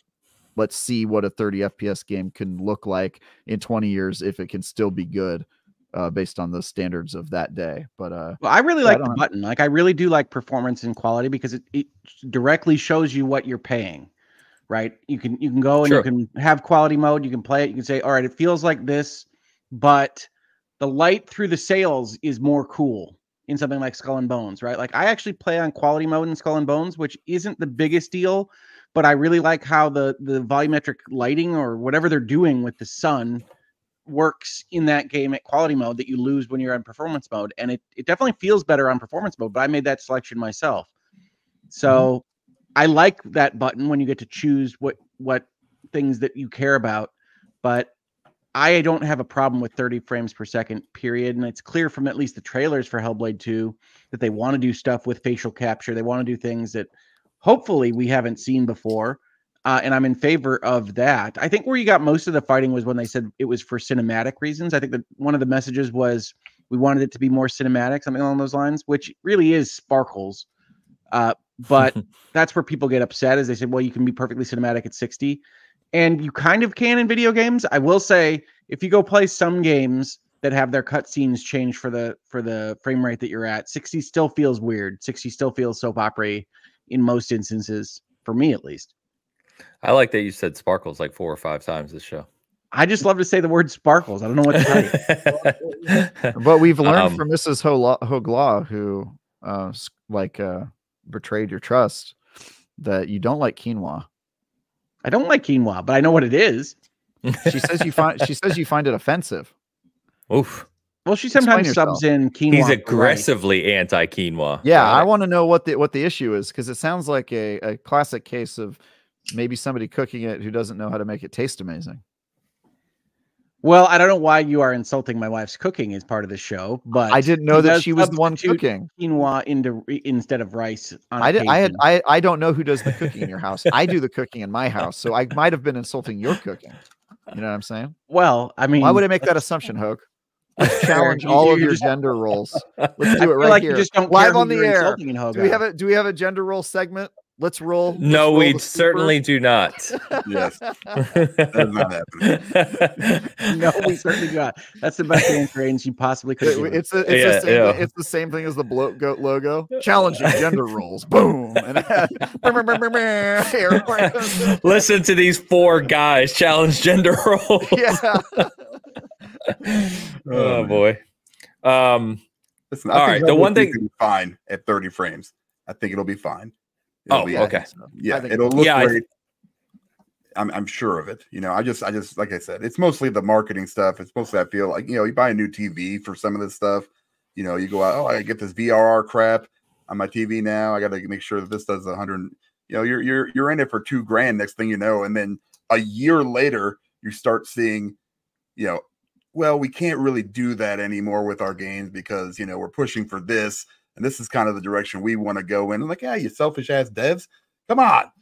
Make it for me. Selfish devs. One time. It's more hyperbolic than it is anything else for me, but you know, it still drives me nuts. It still drives me crazy. I tend to agree a lot of the time that the devs favor certain things that don't give me a lot of bang for my buck sometimes, ray tracing being one of them. Yeah. And I like having the option to press the buttons to turn those things off. But yeah, we'll see. One thing that does interest me, just because I'm fascinated by kind of the tech that goes into the games, because if you think about the performance, and I always forget the main character's name, the real actress from Ninja Theory, but who played Senua. You know, we talked a lot about her performance in the first one and facial expressions and all that stuff, right? In the IGN preview, it says that they did the motion capture for Hellblade 1 in 2 days. Which is kind of crazy. Whereas in part 2 here, if you don't know, Ninja Theory built an in-house state-of-the-art motion capture studio. And then while developing Hellblade 2, they have done 70 days of motion capture for this game. So they talk about the improvements in like animations and the combat and all this other stuff. I'm excited to see that on screen. To see how it translates. I think it's good to be excited about things that excite you. I mean, I'm not going to take away your hype. I will play it when it comes out, and I'm hoping it's great. Sure. Yeah. No. It boils down. This is all Digital Foundry's fault. Let's just really put it out there. And these guys, you know, they make this. You know, you guys zoom in 800 times. Yeah. Oh, look at this. You know, you can see this other play of grass over here. No. I don't think that there's anything wrong. Melina Jerkins, thank you. Yeah, I don't think there's really anything wrong with like the consumer pushing for devs to optimize their games better, right? Like if you have absolutely no pushback on that, then you let devs sort of get away with, you know, unoptimized games that don't perform well or run well. So I think there is a natural balance. I just think some people want it to be a little too far, a little too militant in what they consider the bare minimum for a game to be acceptable, regardless of creative vision or stuff like that. And so I don't think there's anything wrong with people pushing the other way, though, especially from a consumer perspective. Generally speaking, more pixels and frames is better, and I think everybody wants the games to feel good while you're playing them. Yeah, I mean, those are standards, right? Yep. Yeah. About Digital Foundry, it's funny, Dan, you mentioned that. We were talking in Discord about it the other day, and I said, they do good work, and I think they set out to do things that were generally meaningful. And of course, now it's sadly a lot of the stuff they do is kind of mountains out of molehill type work, and it's kind of frustrating, a lot of that stuff, because it creates all these narratives around things that really we shouldn't even be talking about. They're not even worth talking about. I don't care about 3 extra blades of grass. It's like, they were talking like Forza and GT7. I watched that one, and they were like zooming in to the trees in the distance, and I'm like, nobody's looking at that while I'm racing around the track. Like, listen, everybody in the chat that's like not old, when you get older and your eyesight just start going, it's going to get so much more clear for you as your eyesight gets worse. You're going to be like, what did I care about this stuff for? Because it all looks like a big blurry mess anyway. No contact lenses or glasses will fix that, and I wear contacts. It's never going to work. It's just going to be garbage. Nobody cares, and then you can barely hit the buttens in the how you're supposed to. It's Dan, you're falling apart, my friend. I'm falling apart. Over here, guys. This episode has been chaos. It sure has. This is what happens when the four of us get back together. A couple comments to catch up on here. All right, Console Peasant with the 10 euros, just here to show some love. Well, thank you. Hey, we'll take it whatever we can get. That's what we're all about. Thank you so much. If you give us $10, you can show some, a little bit of hate, maybe. I mean, or whatever you want. No, don't pay for hate. Don't pay to share hate. $10 is $10. Pay for hate. The rules of life. It's $50 is $50. Fire is hot, and never turn down free food. And also, if she stabs you, it's over. It's 4 rules of life. You live your life by those, and you're good to go. That's all you need. I think we just got the talk from Dan. I don't know what's going on in this episode. I'm just letting it go at this point. You're welcome. Sarnisms. Yay. With a member comment, Dev Ambition is like clutter, cats, and gas. It expands to fill the available space. Does 30 FPS, but pretty. Clutter, cats, and gas. That's great. Thank you, sir. Love it. All right. That can all feel good, though. That can all feel good. A couple of things I wanted to mention about upcoming summer. So a couple of things came out this week. Basically, we knew that Summer Game Fest was June 7th, which is a Friday. And then per The Verge, as of Friday, I believe, or maybe even yesterday, they announced that Xbox Showcase is going to be June 9th, as on a Sunday, as it always is. And then Ubisoft actually announced that they're going to do their summer thing, which is kind of cool. Ubi Forward on Monday, June 10th. So it almost feels like, it feels like a, mini June 3 sort of week, kind of. June 3. E3. June 3. Call it that. So we're lining up some shows, but as part of the Xbox Showcase, what's kind of come out in terms of rumors that are swirling right now, which we see always before these damn shows, is Gears and State of Decay. So I've got the Gears hat on for a reason. I've been waiting to hear about more Gears. I think, correct me if I'm wrong, but I think I'm the only Gears guy on this panel. No. Gears. Love Gears. Gears. Include me. Include me in the Gears. He's like, no. Gears. Gears. That was great. I'd like to propose that we call that week June 3 with the E in June replaced with the number 3. There you go. Nice. That's perfect. Nice. All right. That's that's going to go with our bloat goat and whatever else I've got to create now. Challenging gender rules segments. Yeah.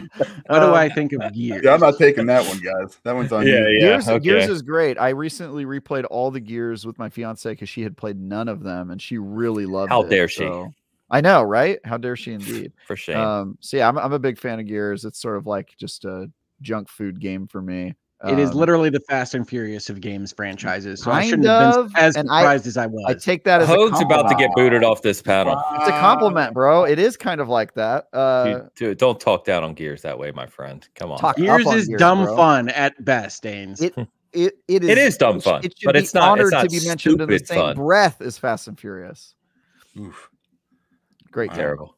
You guys great game, great show. Crapping all over my IP right now.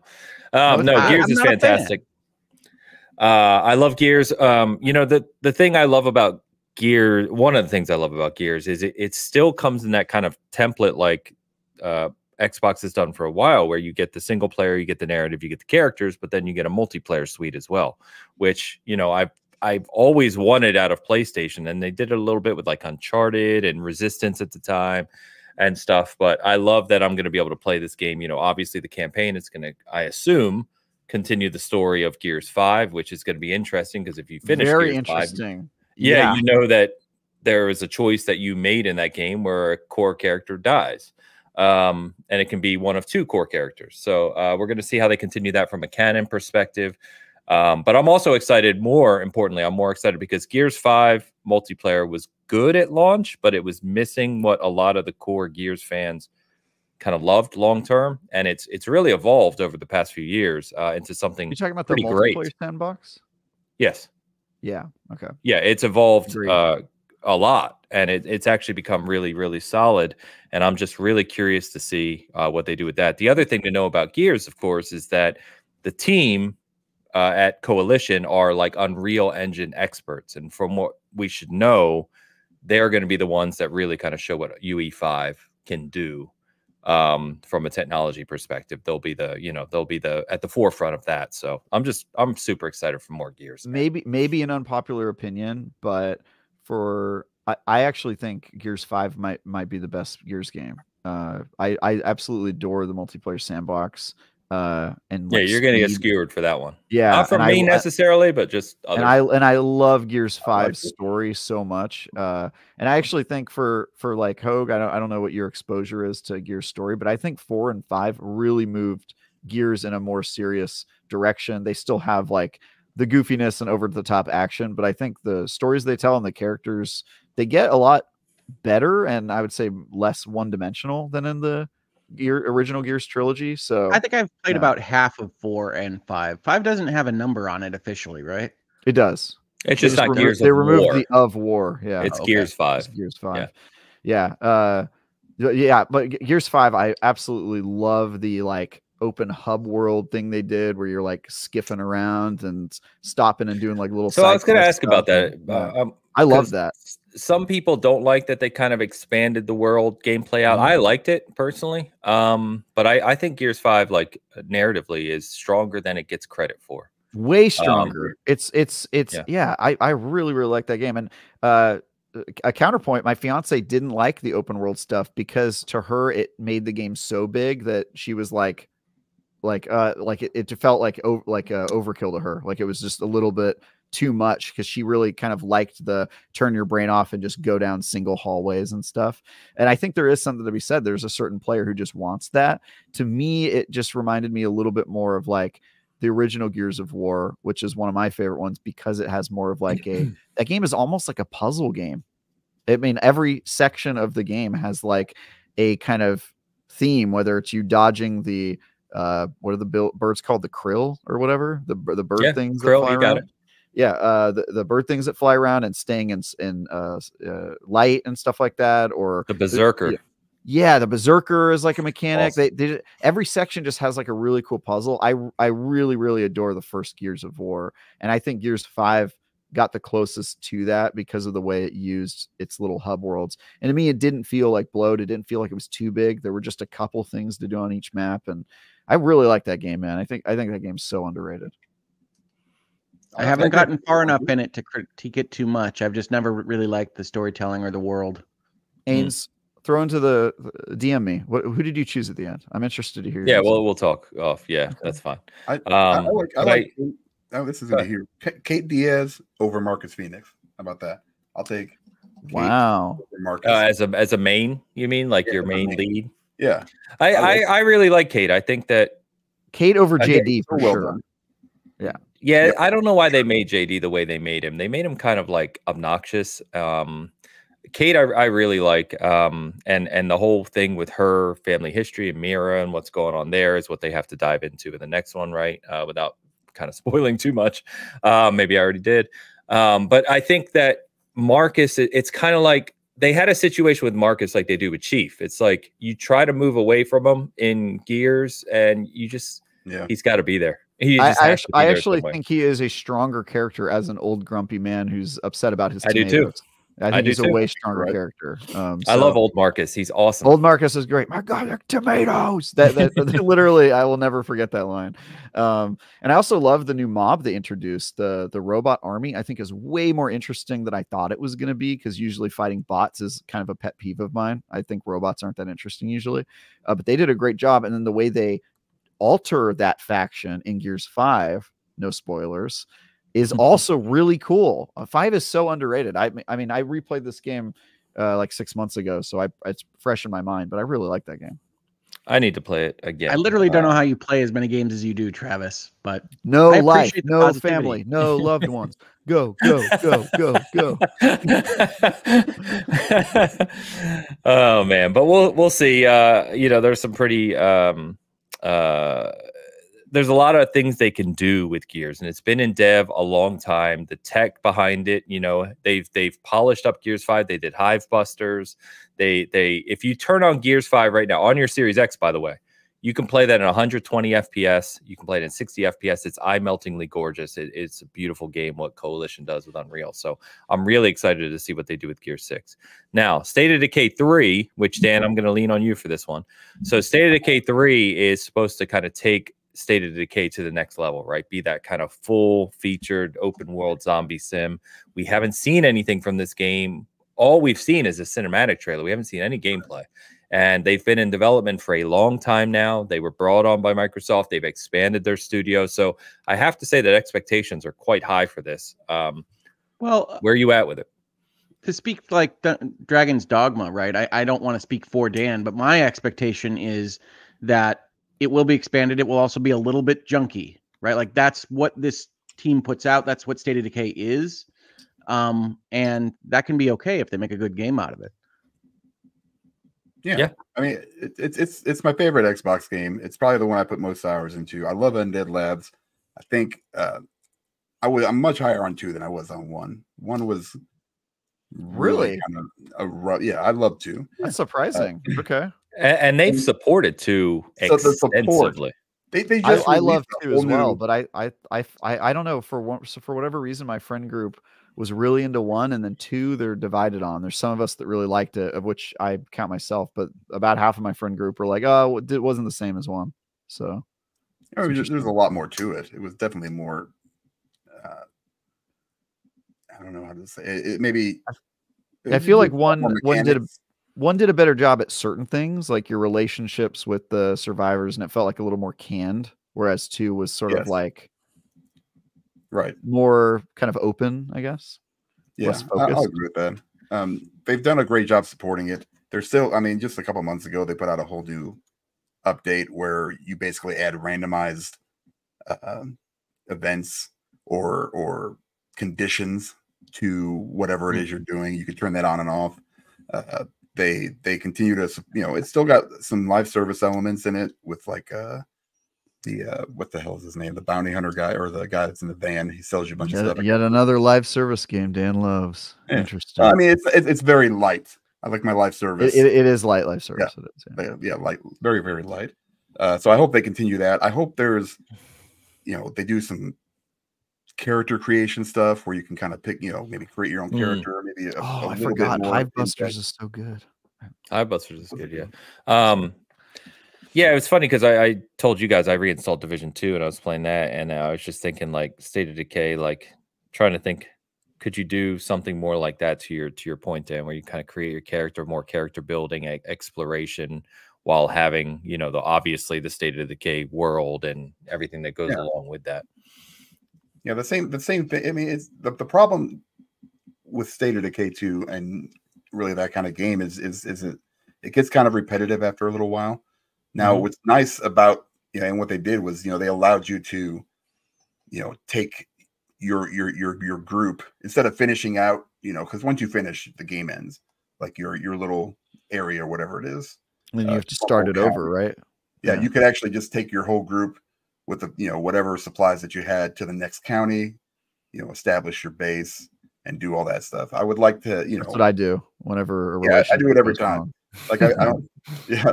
Just take all my stuff and I move to the next county, different name, different life. That's it. Bow tie, Travis. Yeah. But it's not. You don't have to think a whole lot, which is right up my alley. Just kind of mindless. Shoot the zombies. It's always you always hit that. You always know when you hit that peak of when like you're struggling. Then it's just like, oh, here it is. Yes, and then you just kind of own everything. I mean, that's the kind of the feeling I get from that game, and I loved it. I probably have 500 plus hours into it. I would say. Yeah, you've played that game a ton. Yeah, he's played it a ton. I really like. I think I reviewed that game. Good game. I think. Yeah. Did you review it, Dan, for us way back when? I think I did. No, I don't remember. I don't think it was. I don't know. Back when they allowed you to review games before the incident, the Dark Side, before the Empire. Yeah, it was the Kino. I really like procedural generation and the efforts that developers make towards like emergent storytelling. And I think State of Decay is one of the games that gets the closest to that. So I hope State of Decay 3 is great. I'm more excited about that as a project than Gears 6. That's just me being honest. Yeah, that's fair. I mean, I think that's fair. They're both pretty great games. So I'm going to take that as I'm looking forward to both those. We'll see what happens here. With these summer shows. Obviously, this is the first live show that Keeley's doing with Summer Game Fest. We'll see if it's all ads and the usual stuff we get, or if we get some interesting debuts with Xbox and Ubi directly after it. I have to think they'll save obviously their stuff for there. Ubi, of course. If you guys didn't see, as soon as they announced this show, they updated their Twitter banner to Sam Fisher. So they love to do that move. I know they teased Splinter Cell like every year for the past decade. It'll be a plug into the Division 2. Sam Fisher's coming to the Division 2. Skull and Bones. Skull and Bones. Yeah. I would wear the Fisher gear in Skull and Bones. Me too. The 3 green light sails. Yeah. I could do that. Totally. I got it in Ghost Recon, man. It's Speaking of the Jeff Keighley stuff, a developer recently told me that Jeff Keighley asks for like absurd sums of money to get like a slot of the shows. Did you guys know this? Maybe I was just completely ignorant because I have to imagine it was a lot of money, but I didn't know. It is like obscene amounts of money. Like, an indie developer going like, "Hey, we want to announce our game at Game Awards show," and then Keeley's like, "Here's what it's going to take for me to get you time." Because I got the ads thing, but I didn't know that even the slots that are just like editorial, he's selling those for like a lot of money. That's crazy. Surprise me. How much I'm sorry. I guess my thought process was, of course, Travis. I mean, it doesn't surprise me. The show is. I just assumed that that's what the ads were paying for. Oh well, no. He's got his trips. That's just not how. That's not how, like IGN would do things. We're not like being like, "Oh, you want to be IGN first game?" Now wait a minute. Cut a check. You telling me that no money changes hands for the IGN first marketing play? No, really. It's mutually beneficial. We get exclusive stories and access, and they get to promote their game with us. So honestly, that surprises me more than the Game Award stuff, Travis. I guess maybe it's just I'm on this side of the fence, so seeing that is like very surprising to me. It's just very surprising. I mean, I'm thrilled that you're getting to do an IGN first, but that to me is a marketing package, right? That's a product that IGN sells, and if it just sells it for access, it's fine. But it's something of value. Yeah, but I think I just assumed the like IGN first, Jeff Keighley's show would be you're trading your ability, like Jeff Keighley gets to announce the game, right? That's what he's getting out of it. So more people see his show, so his ads are worth more. Like that's the model. It just seems weird to me to not only charge the ads, but then also for the content. It's crazy. I like that you're thinking more how I would think, because to me, I'm not a greedy person. You know what I mean? So I'd be like, oh, we get to show the game. I'm good. I'd be happy. Yeah. But it doesn't surprise me knowing, because Keighley's approach is probably saying, hey, I'm going to put 80 million eyes on your game. You better pay me to do that. That just for me it's like that's how it works. That 80 million eyes on the show make the ads more expensive because you can sell them for more. So like that would be which he probably does. That's just it's weird to me. I'll just say I thought I knew a lot about this industry, but somebody told me that and I was like flabbergasted. I was like, what? Like that's crazy.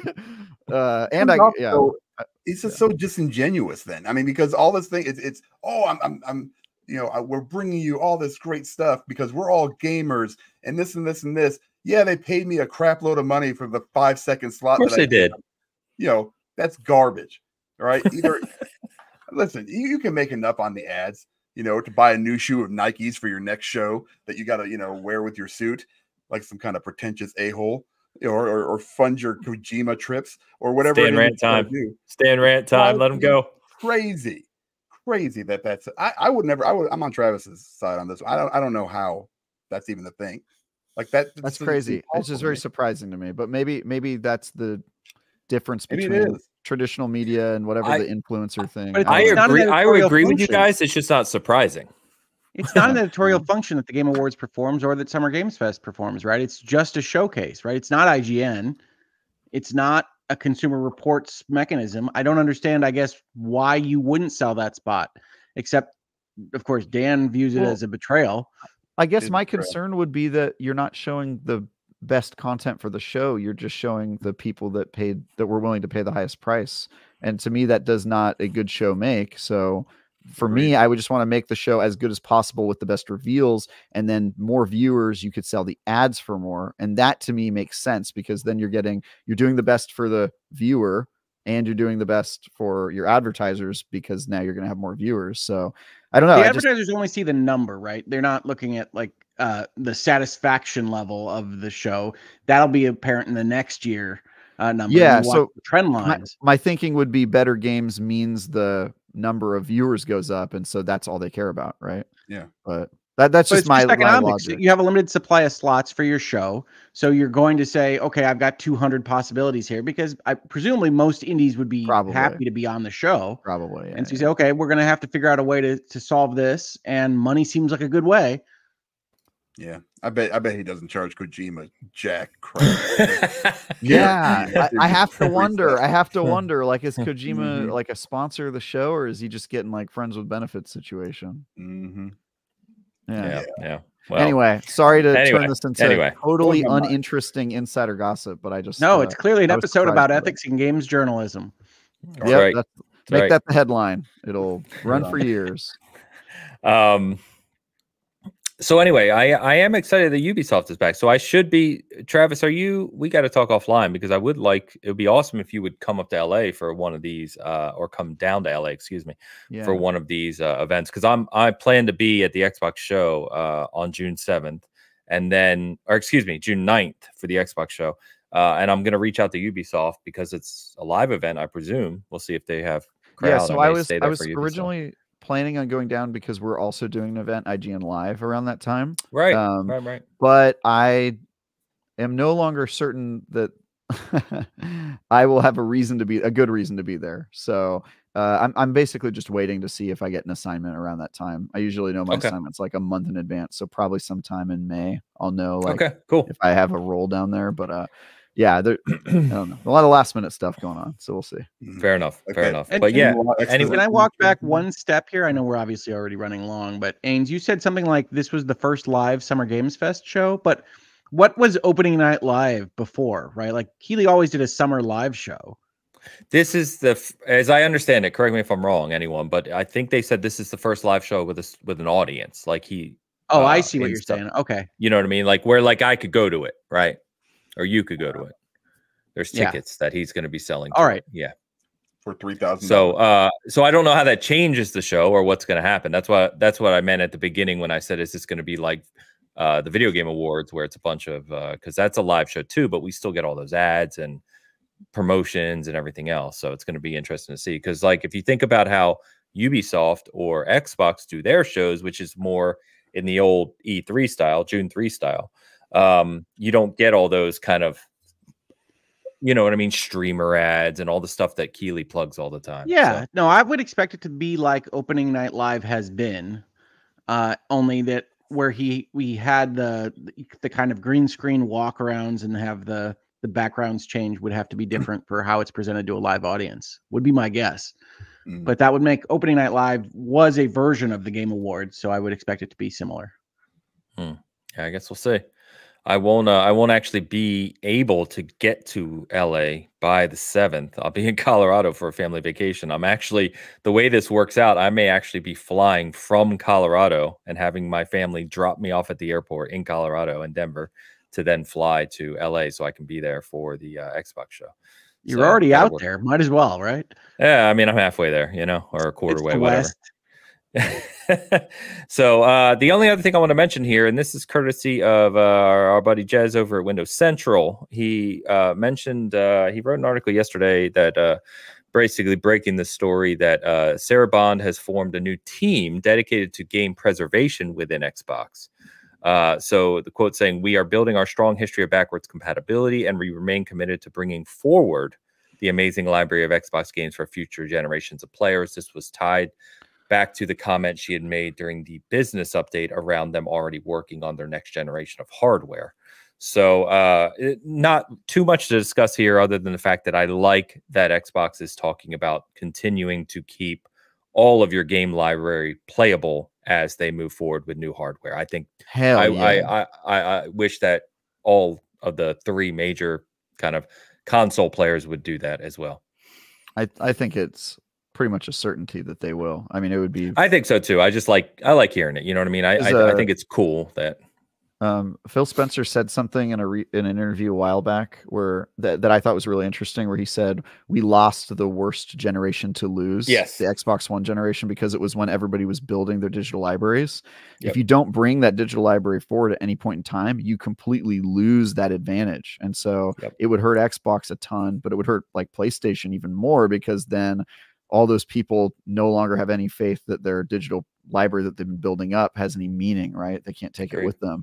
And so I think the Switch 2 is definitely going to be, I think it would be suicidal if they didn't. And I think it would be suicidal if they didn't. And the only example of this that goes against what I'm saying is the PSVR 2, which is very weird that happened. But also I think it might have something to do with how new that market is. And I think they can get away with it more with that expectation. So I don't know. It's a very weird situation, but I do love to see it. And I have to imagine it's going to be a standard going forward forever.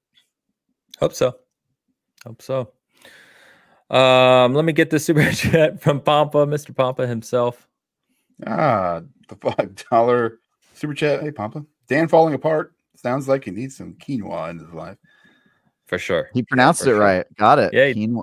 You just it's all through the nose, Dan. You got to pronounce it like the people who eat it. Quinoa. All through the nose. I already know I'm gonna hate this. I can just look at something. Honestly, it's pretty good.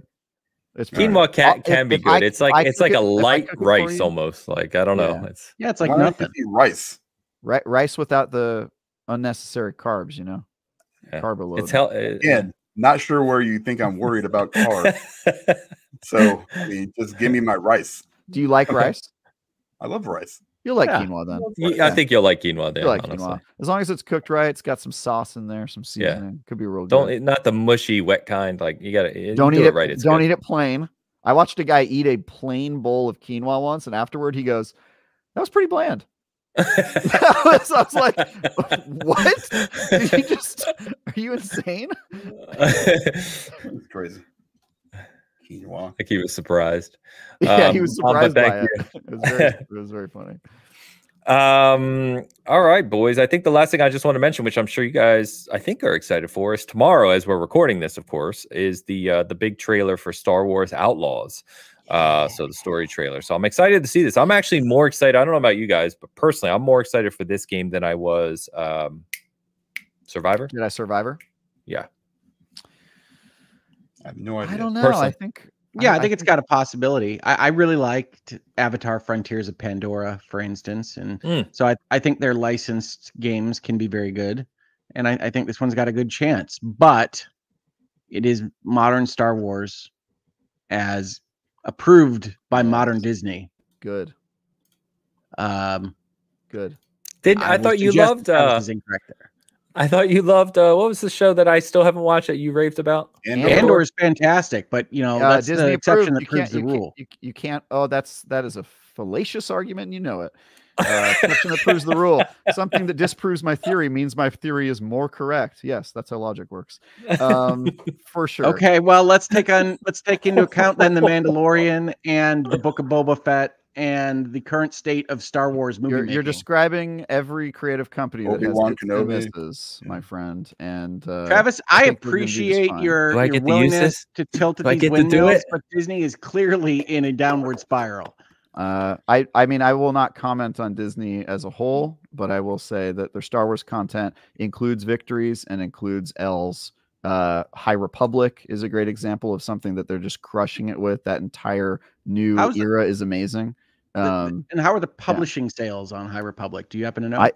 I'm looking at quality here, not at how their sales are, because that is irrelevant when you're looking at the quality of the product. And so therefore, you can kindly piss off, good sir.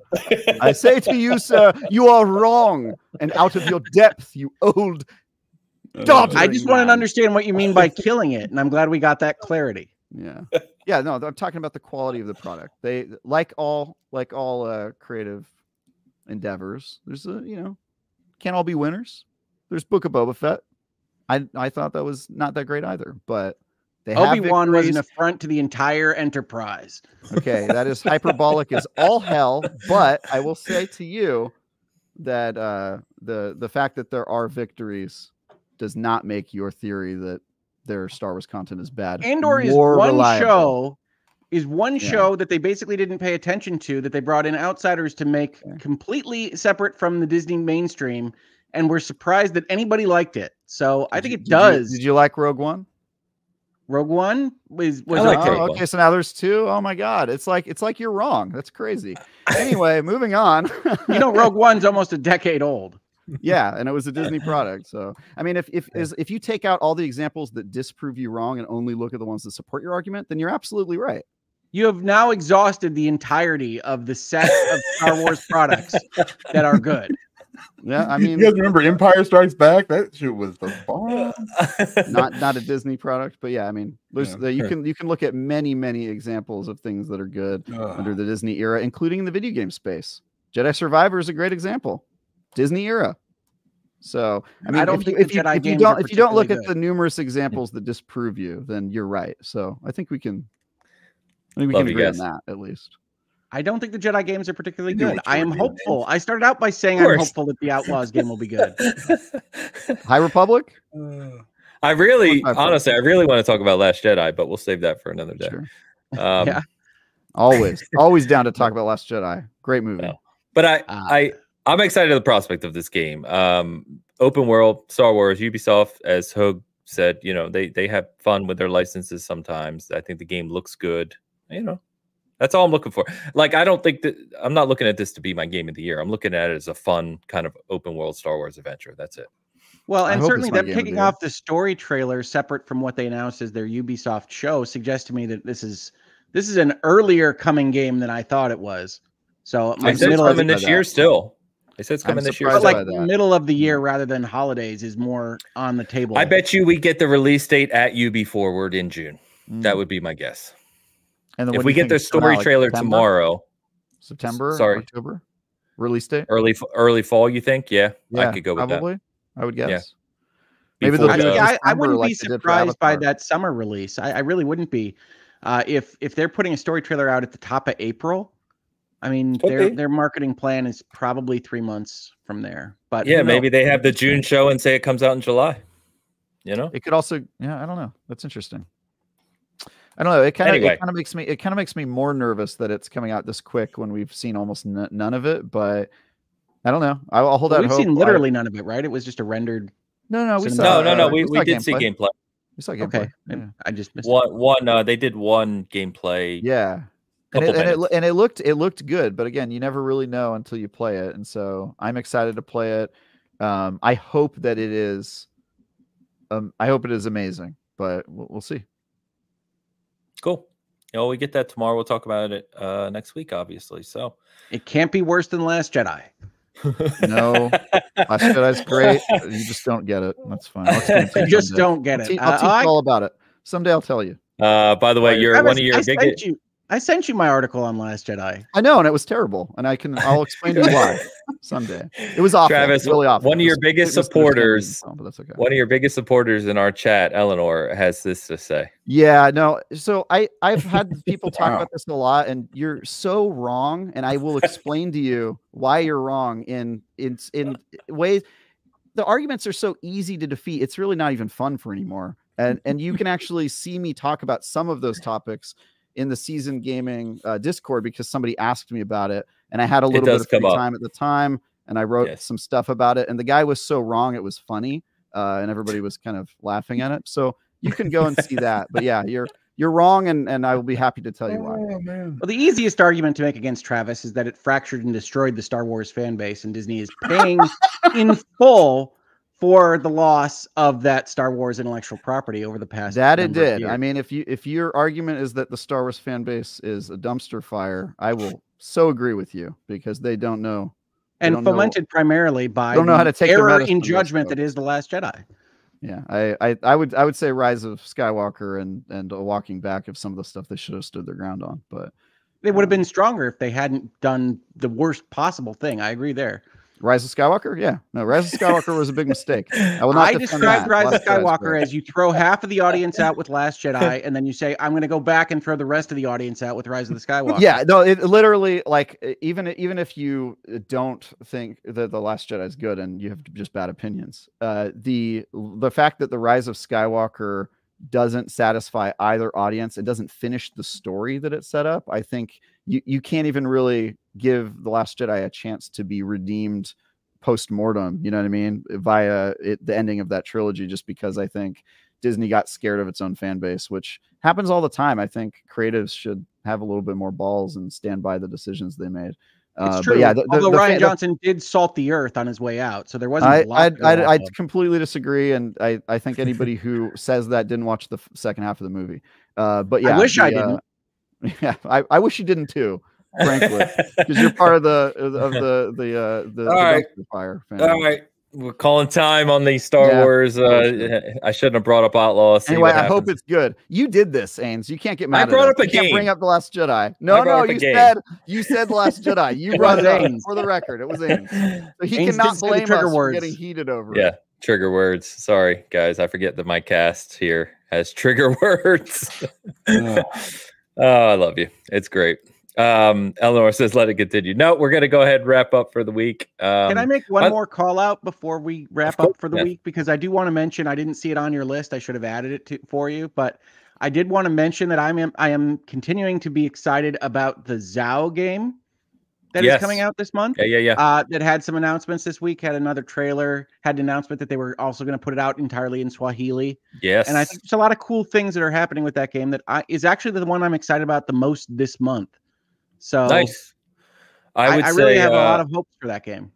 Me too. I think it looks fantastic. It actually looks a lot of similar in terms of gameplay as the new Prince of Persia, which I adored. I love that kind of side-scrolling Metroidvania, earn your abilities type, explore the world type thing. So it looks fantastic. I love what they're doing with it. I love the story behind it. So I'm completely with you, Hogue. The only other thing I was going to mention, which I have as our last bullet point here, it's not that we need to talk about it today, but it only occurred to me as I was doing these notes that the early access for No Rest for the Wicked is in like a week and a half. So I'm super excited about that as well, because that's you combine ARPG with like soul stuff, and you've sold me. So yep, pumped. A lot of good things coming. So yeah. Dan's like, I'll be playing. Oh, I forgot to make Dan happy earlier when currently playing. You know what I reinstalled this morning earlier, Dan? Hitman 3. Good job, man. Why'd you install it? So the guys I support over at RKG, they have this series, the three of them called Three. I won't go into this, but they call it Three Ways. Basically, they went through various levels of Hitman, and they take turns and they play each their own way, and all three of them play vastly differently, right? So it's kind of comical to watch them conquer, and assassinate people in different ways. And it just got me thinking like, oh, there's still a bunch of levels in Hitman that I didn't play, because I only played the core of Hitman 3. So I missed the DLC, and plus when they remade the earlier levels. So I was like, oh, I'm going to reinstall this and start goofing around with it again. Did they add me as a killable celeb? Was that, you guys sent me a screenshot? Oh, what was that? Wasn't I Hunt? Well, there was some like tie. I think they said like there's going to be a new. Oh like, yeah, it was a new promotion. Did we find out who that was? Who it is? No. Okay. No, it looked like the little logo we use for you in our chat. I've been doing a lot of mocap for that, so enjoy killing me. One of the options is you can just wait like a couple hours and I'll die on my own. So I think that's going to be really innovative. Your heart just explodes. Yeah, my heart just explodes if you just wait a little bit. So pretty good. Honestly, if you think about it, waiting is the ultimate way to kill your enemies. Sure. Let them There's go. some waiting in Hitman for sure. Yeah, but anyway, that's what I meant to mention earlier. So I'm excited to dive back into it and have some fun. So I did want to ask you real quick, only because you know you're the guy. I'll ask you after the show. Don't need to talk about this. It's fine.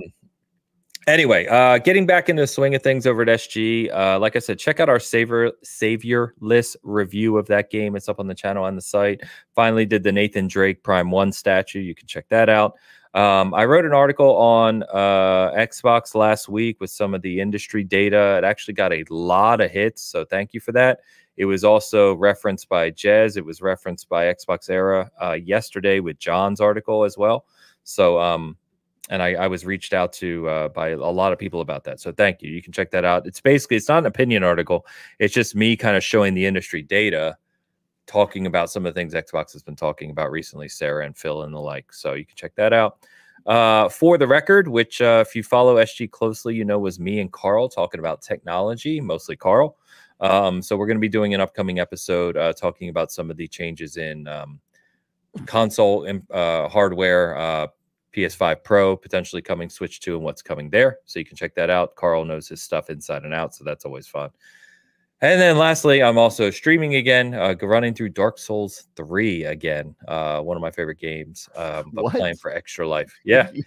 You get more and more like Dan every week on the show. Every week you get close because you know how he only plays like 3 games, but for hella long. Like every week it's like Elden Ring, Dark Souls 3, Halo 5 or Halo Infinite. You play like 3 or 4 games now. Well, I didn't know what to stream, and I was like, I can stream Halo like normal. I could stream Finish Romancevania. Or no. you never wound up with your boo. We never got to see. No, I did get pretty far, but I don't know where I ended on that one. But yeah. So anyway, but it's for Extra Life. I think I called it out before. The link is out there, but we're doing a big raising in April. So any contributions to that are welcome. So that's enough out of me.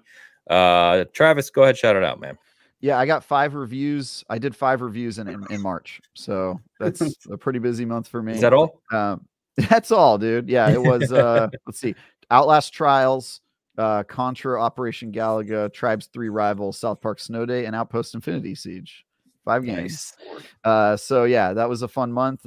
This month I'm doing No Rest for the Wicked, early access, and another Crab's Treasure, the Souls-like game where you play as a crab underwater, which both sound pretty fun. So I'm going to have fun with that. You can look all month long for IGN First articles about Eternal Strands, which we are showing to the world. This has been super fun to work on. And then I've got I'm covering the Final Shape Destiny DLC gameplay reveal that's happening this week, and we'll see how that goes. So I'm honestly, all jokes aside, I know I sometimes I'm harsh on Destiny out of love because I love the game, but I am very hopeful that this ends up being the send off that fans deserve and have waited for 10 years. So I'm hopeful for that. It should be a big moment, and it should be. It should be. I really hope it is. So I will be covering that this week. And yeah, that's me. Cool. Before Hogue, I hand it to you. We've got Don. Make Bitcast a 3-hour podcast. Approved. Yeah. Notice how we came in at a tight 2 hours the last time we were on? We did. It's because it wasn't all 4 of us. That's why. When it's 4 of us. Yeah, because you couldn't stoke fires and yeah. I would never. How dare you, sir? Don, thank you very much. Appreciate you. Hogue, shout it out. Sure. Well, we just did a video on my channel where I interviewed my wife, who was on the jury of a murder trial here in Southeast Michigan. And so if you're interested in that process, I think it was a very good interview. And there's a lot of stuff in there that I didn't know because, frankly, as a lawyer, I'm almost never going to be invited to be on a jury. So I think it was a good interview. Check it out on the channel, and then we'll do more videos probably this week. Going forward, I don't know what we're going to talk about because the video game industry keeps surprising me. So we'll see. I might do a Hangouts and Headlines pretty soon. So if you like any of that, come check us out on YouTube. We have a lot of fun. And if you like paywalls or talking about industry drama, you can see that I just did a video for Last Stand Media that talks about Sweet Baby Inc. and all the fun that happens when we talk about consultancies over there. So you can check that out as well. I'm sure the comments will be fantastic on that. Yeah, video. no kidding. I still try to bring reasonable minds may differ to all that, but we'll see.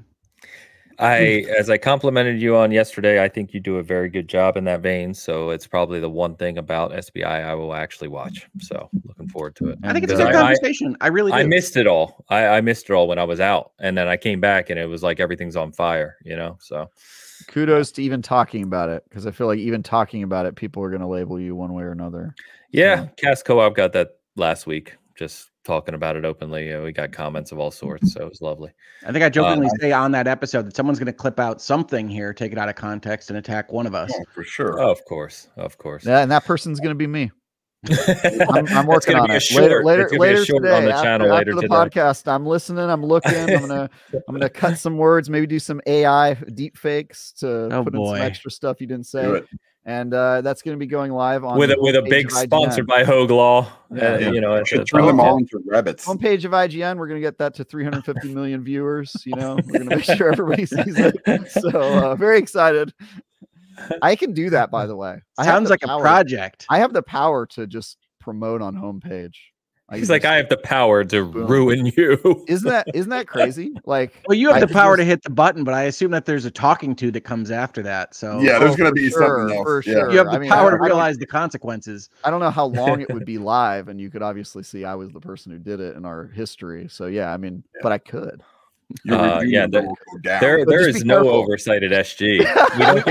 We don't get the viewers, but you know, there's no oversight. If I put something out there, I can leave it as long as I want. All right. You've been warned, IGN HR. Whenever you decide to sever ties, literally and figuratively, you want to take away that access first. Yeah, that's great. Absolutely. As someone who's worked in the corporate area, I can guarantee you that's what you want to do, because I've seen some things in my day. I say this knowing the consequences. I'm such a security risk. We did get one final super chat, which is appreciated. Claude Simeon with the $2 super chat. Thanks for the Doki Doki LC Literature Club. Literature Club. Literature Club. Okay, I don't know what the hell that is. Months ago. Great fun. Great. It is a mildly terrifying existential crisis of a video game that is also excellent. I love that this is spreading. I spread it to Hogue. Hogue spread it to Claude Simeon. Now more people are going to have to go through this torment. Doki Doki Literature Club. It is a popular game from what I understand. It's very good. And it's like, actually, that should have been the first dating sim you played. Because I even said Romancylvania wasn't that good. You were like, no, it was more for the laughs than anything else. Yeah. But Claude Simeon, thank you very much to close us out with a super chat. Appreciate you. Chat, you've been awesome today. Anyone checking us out, we're glad to be back. All four of us properly. Thanks for hanging out and having some laughs with us today. Hold on. Real quick, shout out to my Hawkeye women's basketball women playing for the championship today in about 1 hour. I don't know why they give them this weird time slot. Can't even put them in prime time for some reason. But good luck to Caitlin and all of her teammates, Gabby Marshall and Mara Davis. And are you on a first-name basis with Caitlin Clark, Dan? Yes, Caitlin, yes. Look, I DM'd her right now. Just said good luck. Hope you well. What she and Angel Reese and Paige Becker, everybody has done for this game this year. It's been amazing to watch, but it's crazy to now watch it come crashing down. Now that women's basketball has become a little bit more mainstream, you're getting the complete annihilation on the socials about, you know, just how terrible some people are, and the fighting back and forth, the toxic fandom, the jealousy. It's incredible. It's incredible to watch something just rise like meteorically in less than a year, and then at the very end, where the championship is coming up today, just get crashed down by a bunch of dumb babies. You've arrived when you have haters. Yeah, exactly. I guess that's Travis. Are you like me right now that I didn't know any of this was going on? Yeah, you no, like the Diana Taurasi clips and things. I'm I'm totally used to this, Ains. Hogue asked how I play so many games. It's because I have such huge knowledge gaps in other areas, and so just like I have no idea what you guys are talking about. I mean, I know there's a women's basketball game going on. That's the extent of it. Yes. Well, anyway, Clark is amazing. UConn is often whiny, and various members of prior teams are clearly a little bit, jealous of the youth and talent of other people. Mm-hmm. So life, what's happening? So life, yes, but like where it would have gone under the radar before, Caitlin Clark has in fact brought it up to like full ESPN levels of nonsense. Okay, all right. Yep. It's incredible. Cool. But it's awesome that they're playing. I don't think they're going to beat South Carolina. They are an incredible team, and Camila Cardoso is just so good. That whole team. Dawn Staley's an amazing coach. They've been rolling everybody. They're undefeated this year. So if they go in there and just give them an effort, I'll be happy at this point. But as a sports fan of the Cubs and the Bears, the Bulls, Blackhawks, I don't really get a whole lot of excitement and championships in my life. Definitely not with Hawkeye football. So I will take this where I can get it. Hawks. The Blackhawks are the worst team in the NHL right now. So congrats on that. So yeah, no problem. Even though they got apparently the best, player in the draft. No, he's not the best generational talent. Yeah, no, the generational talent of he's the new young kid. Yes. Yeah. It's terrible. Yeah. But hey, I'll take what I can get. So thank you, Caitlin, for an amazing career and an amazing just run of just greatness. I don't care if people hate her. Not sure why they do. But she's good. She's really good. Yeah. Scored more. Scored more points. Not what I expected to end this on, but here we anybody tune in next week for the next part of the women's basketball cast. Like what? Hey, let me get my thing. Everybody else has got their thing. It's my thing. No, it's fine. I expect a shout out is different from a 10-minute rant about women's basketball, but I'm with you. Do what you got. I thought it was lovely. All right, let's get fair enough. Good luck to him. I don't have a dog in the fight. All right, so root for the Hawkeyes. There you go. Ains, are you okay, bud? What happened? We broke him. It's actually not internet lag. That's just Did I freeze? It's just what he's doing in real life. Okay. Well, no, you're back. Mark. My only last 3 hours, so we've got to go ahead and get out of here. Go recharge, Ains. Yeah. I'm gonna go take a nap, so it's fine. We'll both recharge. There you go. All right, gents. Good luck, Dan. Thank you, chat, for everyone hanging out with us. Awesome to be back. We will see you next week. Not 2 weeks this time. We will see you next week. Hope you have a great week of gaming, and we will talk to you then. Peace. Thanks, everyone.